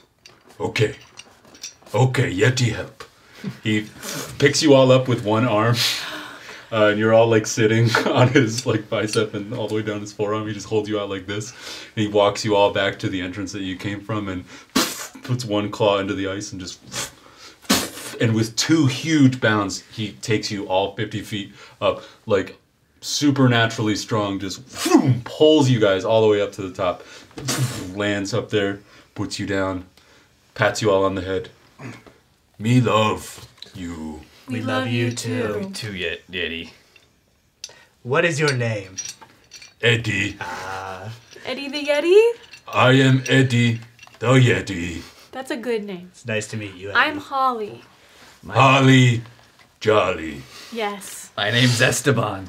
Esteban. Go ahead. Man. Yep. Yes. Yep.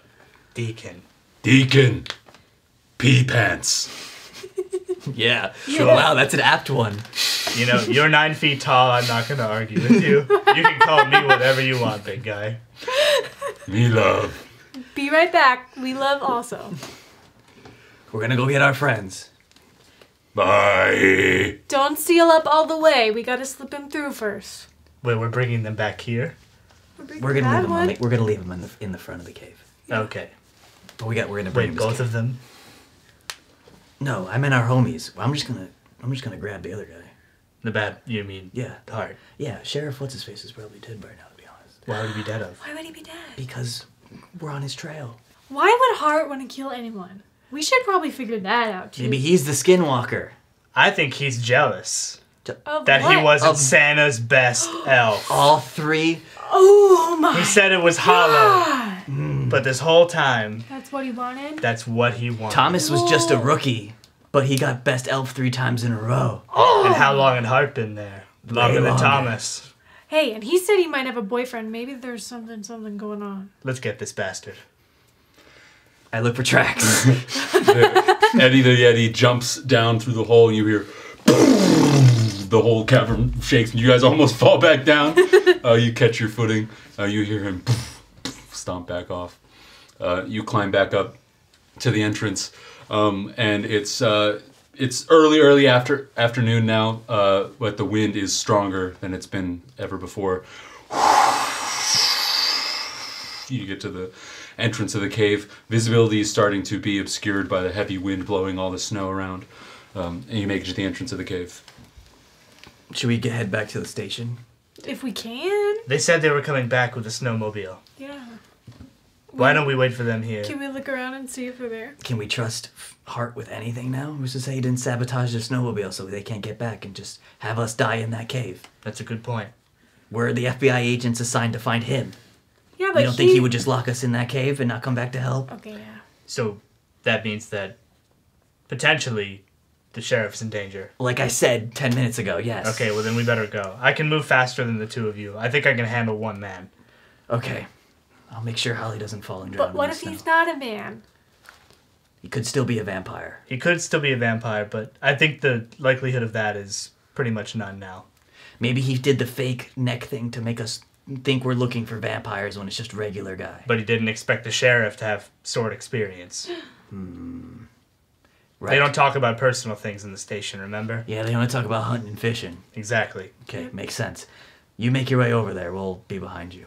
I'll use my preternatural speed to go much faster than a normal person. When I chase, flee, or run, take +1 on going. So you take you guys watch as cartoonishly Deacon just sprints off, and an outline of him like that, like all the snowfall that had been like all over your shoulders and stuff is just left there momentarily, and then collapses. You guys begin the long hike back to the station. Deacon, you're hustling back. You burst through the trees, and you do see out back of the sheriff's station. You see the snowmobile. The hood is been taken up, and it is smoking a little bit from the inside. And you see a Santa Claus suit-clad gentleman laying back, pressed up against the wall of the sheriff's department, leaning on the snowmobile, an ice pick lodged in his chest. Damn. It was hard, wasn't it? The bastard. Where is he? He points in a different direction, further into the woods, the opposite direction that you guys went, towards the caves. He got me. I was getting the snowmobile kitted up to come get you out. He said he wasn't going to allow that. I said, what the hell are you talking about? Allow anything? And How much blood's on the ground? a decent amount. He's stabbed in the chest, but his breathing is labored. All right, hold on. You worked with S.O.R.D before, right? Yeah, You know that weird stuff happens. yeah. This is probably gonna hurt. Do your worst. And I'm gonna pull the ice pick out and try to cauterize it with my telekinesis if I can use my flames. Okay, roll act under pressure first. And you can take +1 because you got here quick enough to have a good response time because you sprinted through the woods. That's an 11 for act under pressure. So you are able to remove the ice pick without damaging anything internally, or at least you hope. Deacon doesn't really know that much about human physiology. But Yeah. Now weird. now roll plus weird. A 7, so I'll take 1 harm, but I'll cauterize the wound. Ah! You cauterize his wound. Ah! He places his hand on your shoulder and squeezes. Yep. You take 1 harm, actually not from your telekinesis, but just from him squeezing you so hard. Why? Why would he do this? Because he wasn't Santa's best elf. He never deserved to be the best elf. And he won't be when we're done with him. He takes his shotgun and presses it to you and says, "Get him. We can't let him get away with this." And I go, ho, ho, ho, and now I have a shotgun. And then I'll wait for my friends to get here. Yeah, right around that time, you guys following in Deacon's footsteps. He made a groove through the snow that made it easier for you guys to track. Esteban bursts through the trees and goes, "Did I just hear you make a one-liner? Yeah. Sweet, let's get him." And I point in the direction that the sheriff... He's getting up, he is rising to his feet, places a bloody hand on the wall and says, I don't know what he's capable of. I need to put out a warning to everyone in town, have him stay inside. If he... We're right... Oh, sorry. Go ahead. We're right by the sheriff station. You're at the sheriff station right now. I want to help him inside, and then we can do that. Yeah, you help him inside. He's got one of those old like ham radios like from The Shining.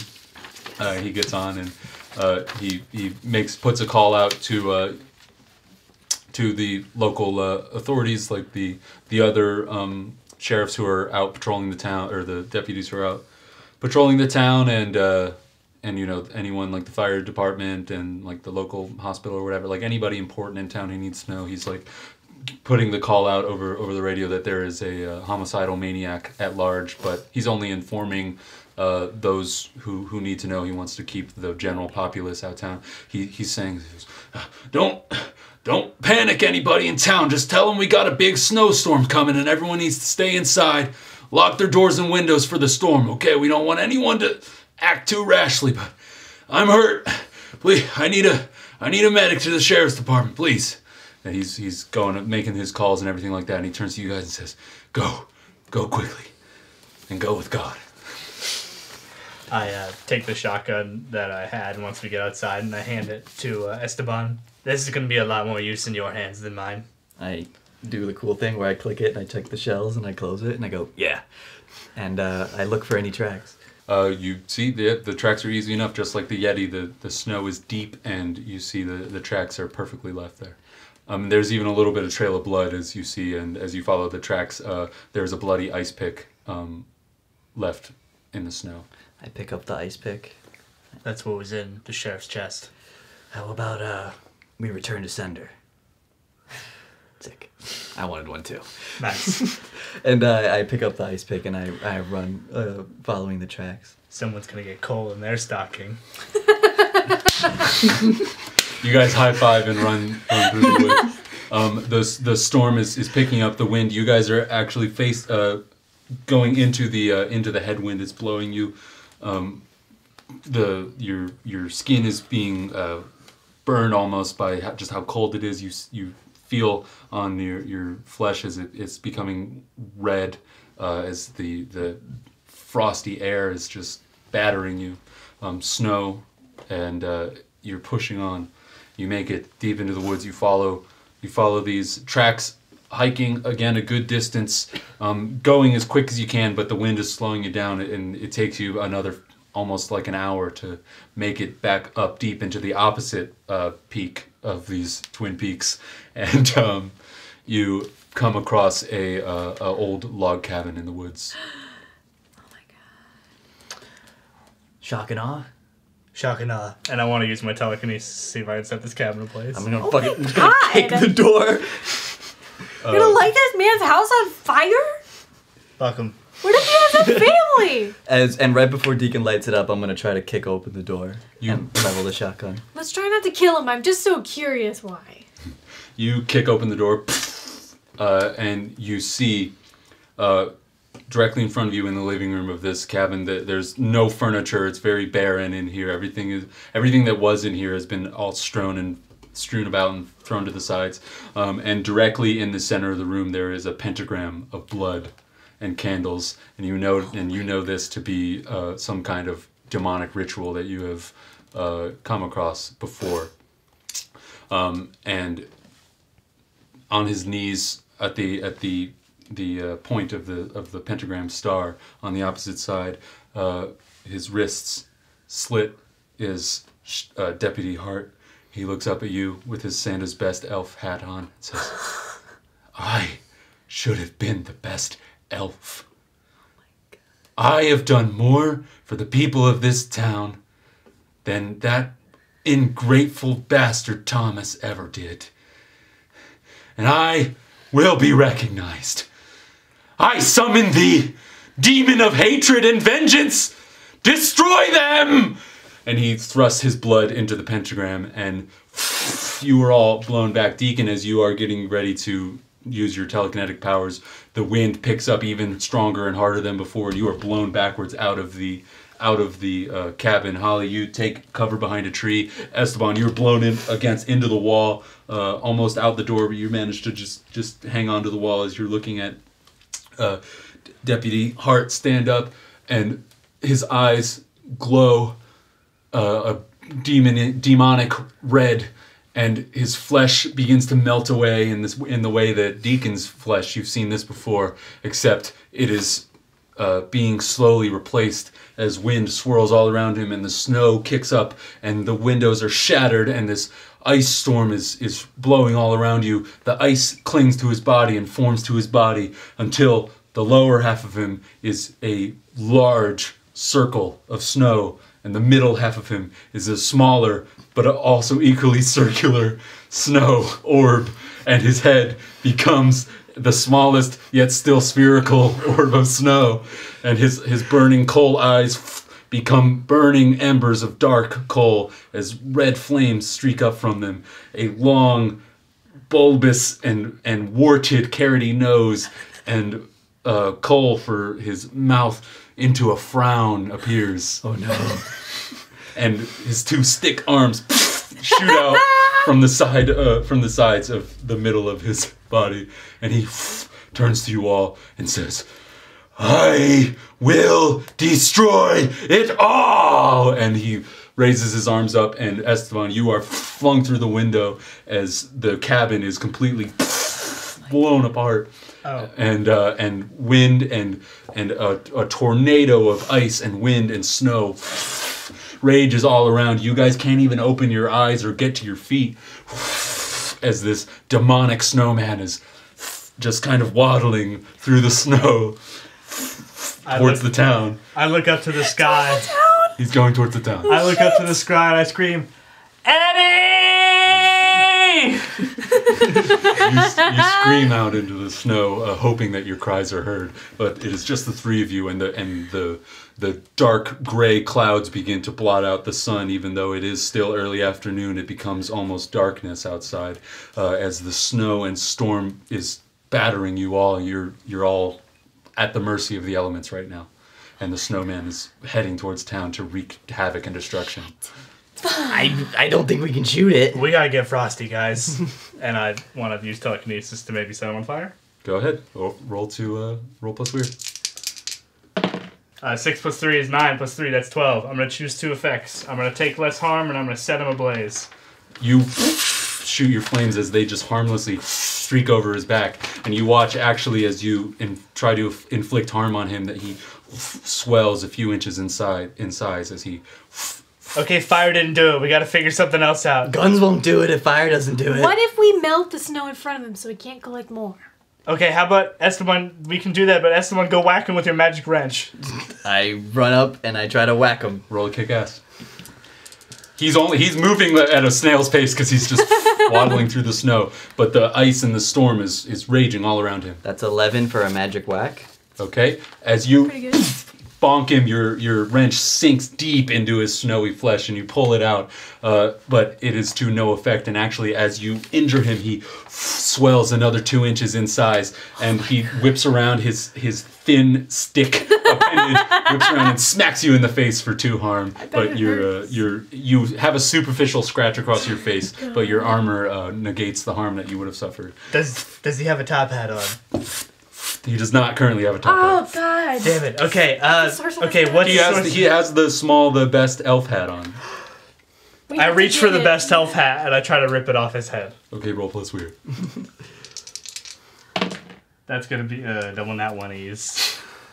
You reach and you miss, and the wind is blowing all around you. You can't even really get a beat on where he is, and you grab you're just kind of close your eyes and on faith hope that you're reaching for the hat, and you accidentally. You hear a huge crack sound as Deacon pulls a tree loose from the ground, and it falls over. Esteban and Holly, roll act under pressure. That counts. You can keep that. Oh, good. Thank God.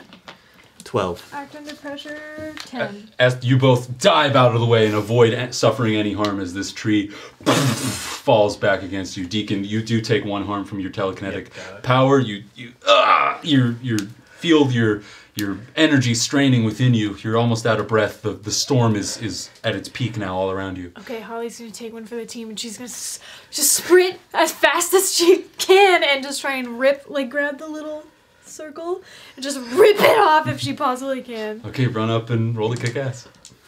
I'm gonna go get help. 2. Holly, you jump up in the air to try to get it, but much like what happened to Esteban, his middle section just rotates around, and now he's facing you, even though his bottom half is still moving forward. He just rotates around and just smacks you with his stick hand, scratches you, and you take 1 harm. Can I protect her from that attack? You're too far away. She ran up. I'm just going to try to shoot the hat off with my shotgun. Okay, roll the kick ass. 8.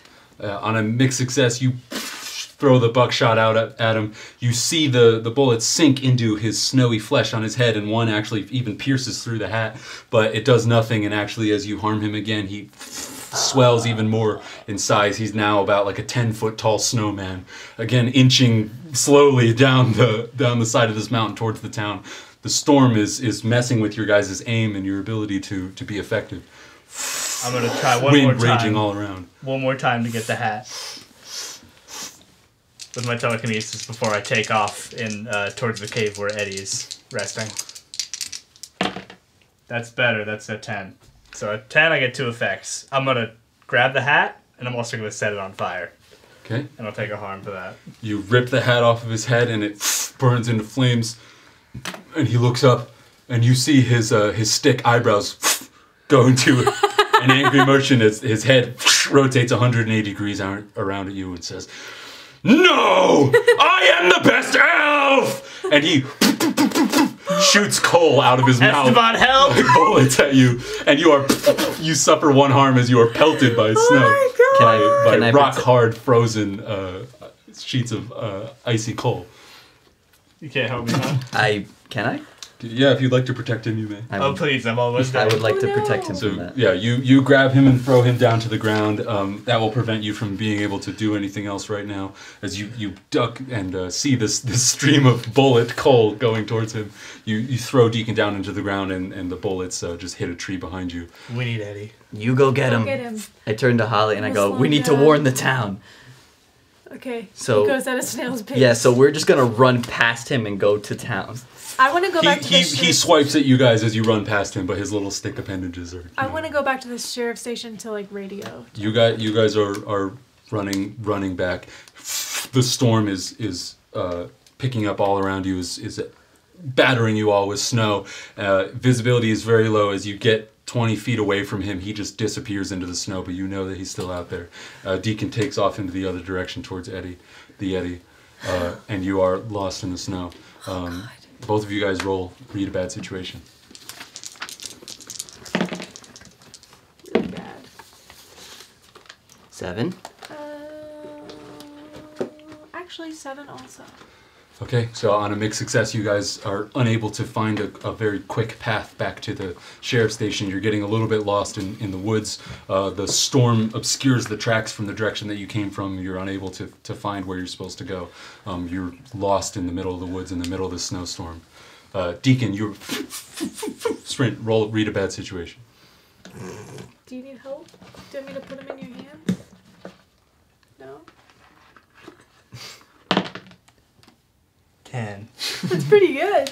You're able. You turn yourself back into your grayskin alien form. You have your thermal eyeballs that are able to see through this snowstorm.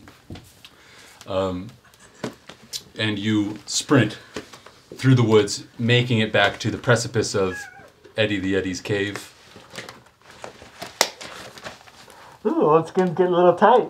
Must have been all those Christmas pies. And you make it to the mouth of Eddie's cave. Eddie! You call for him, and you hear poof, poof, poof. His two huge meaty claws pull him over the precipice of the edge. Friend! Poof, poof. He starts running towards you. I guess. He almost like tackles you to the ground. Like a huge dog just puts his palms on your chest and presses you flat on the ground, and you are being crushed under the weight of like a 2,000-pound Yeti. Eddie, I'm gonna die. You have to get up. Oh, Eddie, sorry. It's okay, Eddie. Eddie, I need your help. Eddie, family in danger. Big snow monster head towards Pigman Town. Hurt family. Look. Eddie no care about snow. No, but he hurt us. Look, and I show him like all the wear and tear that's on my body right now. He hurt family. We need Yeti help. He too big for a small gray and pink man to hurt. We need a Yeti help. We need Eddie help. Eddie only one strong enough.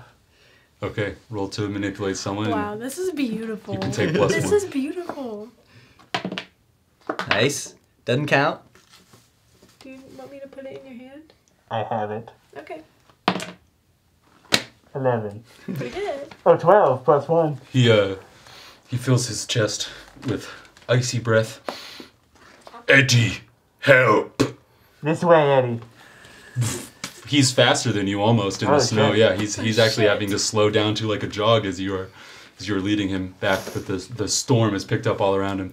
You guys make it back are eventually able to make it back to town, but because you got lost in the woods, you don't make it back before the snowman does. You see him he's grown now. He's probably 10 feet in height as he's shuffling down the main street. The pavement beneath him is being covered in ice, and he's leaving like an icy slime trail behind him. Oh, no. The snow batters and slams into the buildings and windows all around. Are we near the police station, or are we just in We're town? in it. You're near the police station. On a radio. Yeah, I run to my car. Okay. And I start to put chains around the tires. And I'm like, I have one plan, and I start just wrapping my tires in chains. Okay, yeah. Esteban goes and starts getting his car ready for battle. You run in. Sheriff Nash is still injured there. You see a paramedic has come from the local hospital and is helping him out. He says, "The storm's getting real bad out there. Were you able to find him?" Yeah, I found him. Don't worry about it. It's bad though. There's big monster outside. Don't worry about it. What do you mean, don't worry about it? A big monster. You just get better, okay? The paramedic's like, what do you mean a monster? I'm radioing. There's big monster outside. Nobody go outside, please. Stay inside. Thank you. You echoed the same sentiments. Sheriff Nash had already warned everyone to lock their doors and stay inside because the storm was coming. But for real this time. Yeah, but for real this time, you make sure everyone's double extra safe. I finish chaining the tires, and I go, all right, get in. And you can see it's like all like now suited up for like the snow. And I go to drive to like skid out and go to drive to the monster. And I try to go find him. Okay, Holly, you slide across the hood of the car and you get into the passenger seat. Shotgun. Yeah, you never get to ride shotgun. And Esteban hands you the shotgun, Nash. And you speed up and start following the snowman down the road. Deacon, you and Eddie the Yeti burst through the snow in the back part of the sheriff's station. The clouds are gray and dark, and the snowstorm is just making it so you can barely see 10 feet in front of you. There's probably a big obvious like snowman like divot in the ground, right? Yeah, maybe you want to turn back into your regular form. So you don't terrify the citizens of town who are already besieged by two monsters. You don't want to give them anything else to think about. You transform back into Deacon's human form as you make it back to town. Eddie looks at you expectantly. I go, those tracks, Eddie. That's where the monster's going. We gotta follow them. He's big, like you, but you're stronger. You're strong, big strong. He flexes. Eddie, protect. You make a lot of snowmen, Eddie? Eddie hates snowman. Get in. You're gonna love wailing on this guy. Let's go. And I'm gonna run. He starts running down the street. As we're going, I'm reaching into the back and pulling out alcohol bottles, and I'm shoving the rags in, and then I'm give Holly the lighter. I'm like, make a bunch of these. We're gonna make a distraction. And go to see if I can find the snowman. Okay, you follow him down the street. You're peeling down. He's moving pretty slowly, so you actually are starting to like circle him now and just kind of keep clocking his position as you're like doing donuts almost around him. As I'm circling him, I'm putting Holly on his side. So as we're going, I just wanted to keep chucking the flaming bottles at him just to keep him occupied and try to slow him down a little more and see if he can start like swiping at us and stuff as I'm going around. Roll to kick ass, Holly. I do. You roll act under pressure, and then this will be if you do well enough, you can help her. Hey, that's pretty good. 8. 9. So on a mixed success, I will say that you can get +1, so that 9 becomes a 10. However, Esteban, you've just come a little bit too close on one of your passes, and he brings a now huge, like tree limb almost size stick hand comes down and smashes into your windshield side and cracks it. So visibility was already terrible because of the storm, and now you can barely see anything out of your side of the windshield. Just cracks it. But as you are taking that pass, Holly, Esteban gets you way close enough, and you're able to flames streak up all alongside him. You see as the fire burns him, the snow melts away, but then only reforms stronger, and he just grows bigger and bigger every time you do damage to him. I hit the windshield with my wrench to break it out, and I go into the glove box and get like aviator goggles, put them on, and snap them on. Yeah, wind is starting to blow in towards you, but you I have weather glasses. it. Yeah, Holly's glasses. So. All right, well, don't hit it. And I guess we just drive around it a bunch. As we're running, I tap Eddie on the back, and I go, lift me up. He pulls you up onto his back, and you look out the rearview mirror now, Esteban, and you see a full-size Yeti with Deacon on his back, running down the main street onto you. And you see the snowman is just raking and destroying like buildings, ripping off windows and hinges and shutters and smashing roofs and just going down the street wreaking havoc like the giant marshmallow man from Ghostbusters. All right. I whisper in Eddie's ear, that guy, let's take apart a snowman. And I point. Eddie just runs and he jumps over your car, Esteban, lands in front of you and runs and throws you onto him. Throws me onto the snowman? Yeah. Why would he do that? That he's a Yeti. That's what he does. Boom. That's what he understood that to mean. Oh boy. Am I on? How big is the head? It's pretty big now. He's probably like 20 feet tall. Eddie runs up and throws you up onto his back. Deacon, you hang on for dear life. The snow again the storm is raging all around you. All right. I guess I'm gonna try to pick up this snowman's head and pull it off his body. I muster every ounce of psychokinetic force that I have in my body, and I'm gonna put it on the orb that's his head and just try to pluck it and throw it as far as I can away. Roll plus weird. What if that makes Esteban and Holly, you guys are watching this sight as you're just trying to stay with him. That's gonna be in the snow. Trying to keep I don't control get a of plus people. 1 anymore, do I? Nope.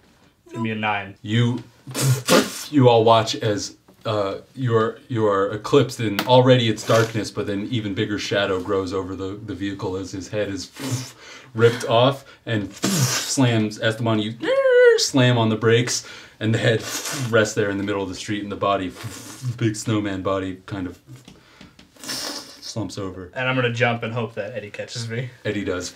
Ah, yes, that was cool. Eddie, please never do that again. Take off that other part. You're bigger than me and stronger. I need to rest. And I just flop over in the snow. I reverse the car way back, and then I kick it into gear, and I just go straight through his head. You see the snowman's eyes begin to flitter open, and you drive straight through and puncture and explode his head, and the snow melts all around you. Right before I hit him, I go, it looks like it's gonna be a white Christmas, and then I poof, hit the Nice. head. You drive straight through, Is the and the hat rest of the still body there? melt. The hat, he ripped the hat off and burned it. Oh, it's burned. Okay. Eddie, the Yeti, is standing there in the middle of the street. He's just punching the snow. Eddie, Eddie, you gotta go. If they see you, they're gonna want to hurt you. You gotta go. No, Eddie, help! No. Eddie, protect! Eddie, we got him, buddy. You gotta go back to your cave. I'll see you soon, okay? Eddie picks you up and gives you a hug. I hug him back. We'll bring you treats. He puts a big hand on the hood of the car and like smashes it almost. Puts a big hand. Puts 2 big dents into the hood of the car, but like pets it. Love you too, Eddie. And he runs and jumps. And the storm is still raging ever hard all around you. You guys are standing in the middle of the street, and the snowman is destroyed, but the storm is still raging. You're looking around. Does anybody find his body? Sheriff Nash pulls up in his squad car. He's actually had the paramedic drive him. And he's like, I don't know. I mean, yeah, okay, I know how to drive, but I'm not really super qualified for this. He's like, shut up. He gets out of the car. And he's like, monsters are real, okay, surprise. And he hobbles over to you guys and says, what the hell happened? Blood ritual. Hart turned himself into a big snowman because he wanted to be the best elf. And that's where we're at now, big storm. Oh, God damn it. Okay. The storm is actually picking up ever even more picking up. More picking up. More and more. Okay, but the snowman is dead and gone. The snowman is in a big pile of chunky snow, and actually, Holly, as you are looking, you're seeing the water and ice is beginning to reform. Oh no, everybody! It has a heart. Dig through it. Heart has a heart. Nice. Get the heart. And I start digging through the snow Okay. to see if I can find like a beating heart. As you're digging through the snow, you pick up a clump, and it just melts through your fingers and then reforms into solid ice on the ground as the snowman is being built up more and more. Holly, you get an inkling that if you were going to ask the Secret Masters, you don't have a lot of time to do it. Okay, I would love to do that right now. I would love to ask them what's going on. Okay, you take out your candles. That Rapid fire candle lighting! Esteban's running around with his lighter, just lighting all the candles. I got my torch. I'm like, ding, ding, ding, ding, I ding. grab it. Sheriff Nash is like, "Whoa, we don't Don't worry need." about it. No, the last you said it's evil ritual. This is I good try to put my hand on his It's mouth. good. Ding. Blackness all around you, Holly, as you enter your trance and reach in to connect to your secret ghost masters that live in your brain. The rest of you see just a faint blue glowing outline all around her top of her skull. You may roll to contact. Oh, please don't be that. Hey, pretty good. Nice. 12. Ding. Please help me kill the snowman. He's evil and cold. Blackness all around you, Holly, as the ghosts swirl around your mind and you reach out for help and the echoes come back to you. He was spurned in his life. A demon of hatred and revenge. Harming him will not work. You must help him. And you are flung back to life. Okay, here's... The snowman is beginning to come back to ice. It reforms now 25, 30 feet tall. The head comes back into place. The carrot nose shoots back out. The storm rages ever harder all around you. You guys have maybe a moment to act. I want to run in front of him. You do. Say, wait! The storm is blowing all around you. His snowman head looks down at you. I want to help you. Ding, with my tiny fork. Mr. Snowman, I understand that you were wronged in a past life. And I'm waving my hands and being distracting and crazy. Mm-hmm. What is it that you seek? I will be able to help you. I am the best elf! Yes, you smashes are. You're a wonderful elf. You're a great elf. I've never met an elf as good as you. I grab Sheriff Hart and I turn him around and I go, Tell tell him he's your best he's the elf. best And I turn around and I elf. point him to the snowman. You're not the best elf. You're never going to be the best elf, you piece of shit! I slap him really hard. When he says that, I want to use the new ability I acquired last time. So, I am allowed to do mental dominion. When I gaze into a normal human's eyes and exert my will over them, roll charm. On a 10 plus, hold 3, 7, 9, hold 1. I may spend my hold to give them an order. Regular people will follow my order, whatever it is. Ooh, whatever it is. Nice. That's going to be not enough. Wow, bro. Wow. Chocolate some experience. That's gonna be not enough. I do this, and then Deacon just passes out in the snow. I grab Deacon. Deacon spins to you guys, and you know that he's about to use one of his new like mind powers just by the fact that you guys have worked with him for so long. He looks Sheriff Nass right in the eyes. A blood vessel bursts in his eye, and it turns completely red, and then blood shoots out his nose, and he goes, "Oh, I'm gonna be sick," and then falls over face first onto the pavement. I grab Deacon by his collar, and I have the sheriff, and I pull them to the other side of my truck, and I hold the sheriff in a headlock, and I try to slap Deacon awake. It's your muscle car, not a truck, right? Yeah, and I Oh, I'm awake. and I turn into the sheriff, and I choke the sheriff until he's knocked unconscious. Right. Okay, easy enough to do. He's already injured, so you can overpower him easily, and you safely make him unconscious To distract the as safely snowman, as you can. Singing Christmas carols while all this You're is still happening. you're walking backwards. You're doing what? Jingle bells, spreading Christmas cheer. Christmas cheer, love it. We're having so much fun. It's Christmas. Holly, you see actually he begins to shrink Really? as you start singing. Okay, everybody sing with me, please. He starts smashing the windows and the walls, and as you have your tuning fork out, and you're like, Ding. and you're like, jingle Jingle bells, everyone, please The snow whips all around him. I open up fun it is to ride on a I run one-horse open and sleigh. open both my car doors and turn the car on and turn the radio on, and I blast the Christmas station all the way up. Ding ding, oh, what fun it is to ride in a one-horse open sleigh. He's starting to shrink more and more as he's still marching down the thoroughfare, but now the storm is dying around him. He's kind of like eyes fixed on you as he's marching slower and slower and melting. You guys are watching large sections of ice and snow falling off of him. And then I push Deacon out as the sheriff out in front of him. How tall is he now? He's probably still like 10 feet tall. I want to, I take like a broomstick or something, and I put my Santa head on it. And I limp over just on death's door. And I look up into his beady snowman eyes. And I say, Heart, I'm sorry. You were never best elf with Thomas around. I didn't see it at the time, but I knew how much you loved the holidays. And now knowing how much it meant to you, I know Thomas was a stellar cop, but you had the heart. And I'm sorry we spurned you. And I take the stick and I put my Santa hat on top of his head. It rests upon his head. Are And you singing along with Holly? I am, and I say, dashing through the snow, heart is my best elf. Please don't break the town. This is I get a also megaphone out of the an trunk and I put it in front of Deacon's mouth. bells on bobtails ring. Sorry Thomas died. It's going okay. He starts to shrink more and more. Hey, jingle bells, jingle jingle all the way. Oh, what fun it is to ride in a one-horse open sleigh. Hey, Sheriff Nash puts a hand on the hood of the car and goes over and says, oh, what fun it Jingle bells, jingle bells, Come on, buddy.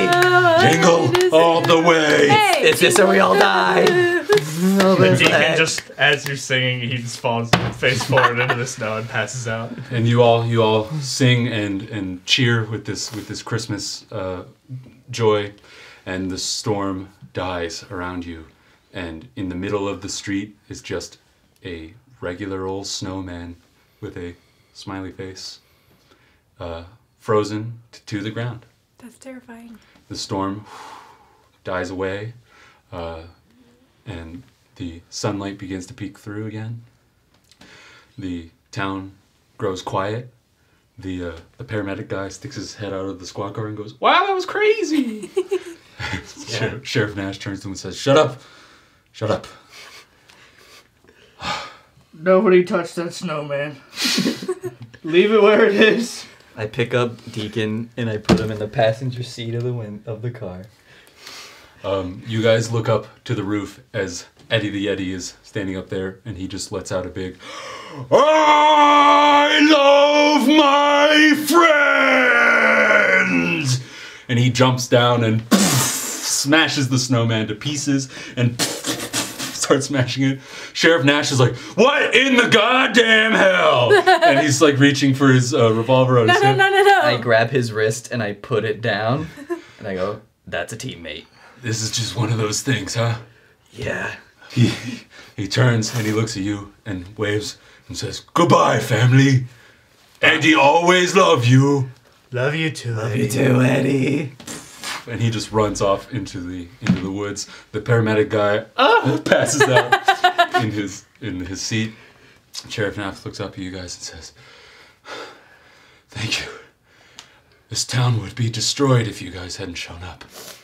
It's, don't worry, it's, what we do. And as I'm doing that, I take out another one of the little fire things and I set it down. I put a little stand on it, and I take out a little pot and I put some water in it, and I take out my little pouch of the cocoa and I flick it and I pour it and let it get all hot, and I make a nice steamy hot cocoa. And I look at my watch and I go, Merry Christmas. Aww. Merry Christmas to all, and to all a good night. And I pass it out to everyone as we sip. Ooh, that's hot. Yeah, you guys sit on the hood of Esteban's bullet, which is now smashed and dented to pieces. 2 of the windows are completely broken.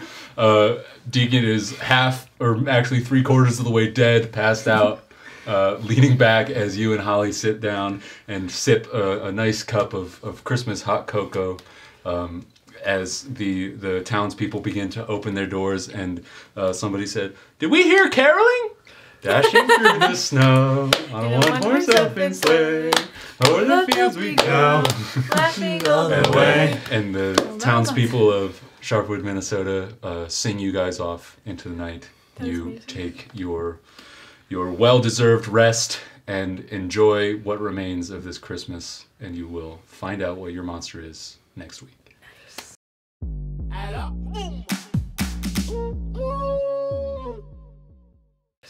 We did it! Oh, I knew it the whole time, but I didn't want to look like stupid for just being nice to the snowman. the answer was Christmas cheer the whole Yeah, time. it's the Grinch, duh. Oh, I forgot the marshmallows.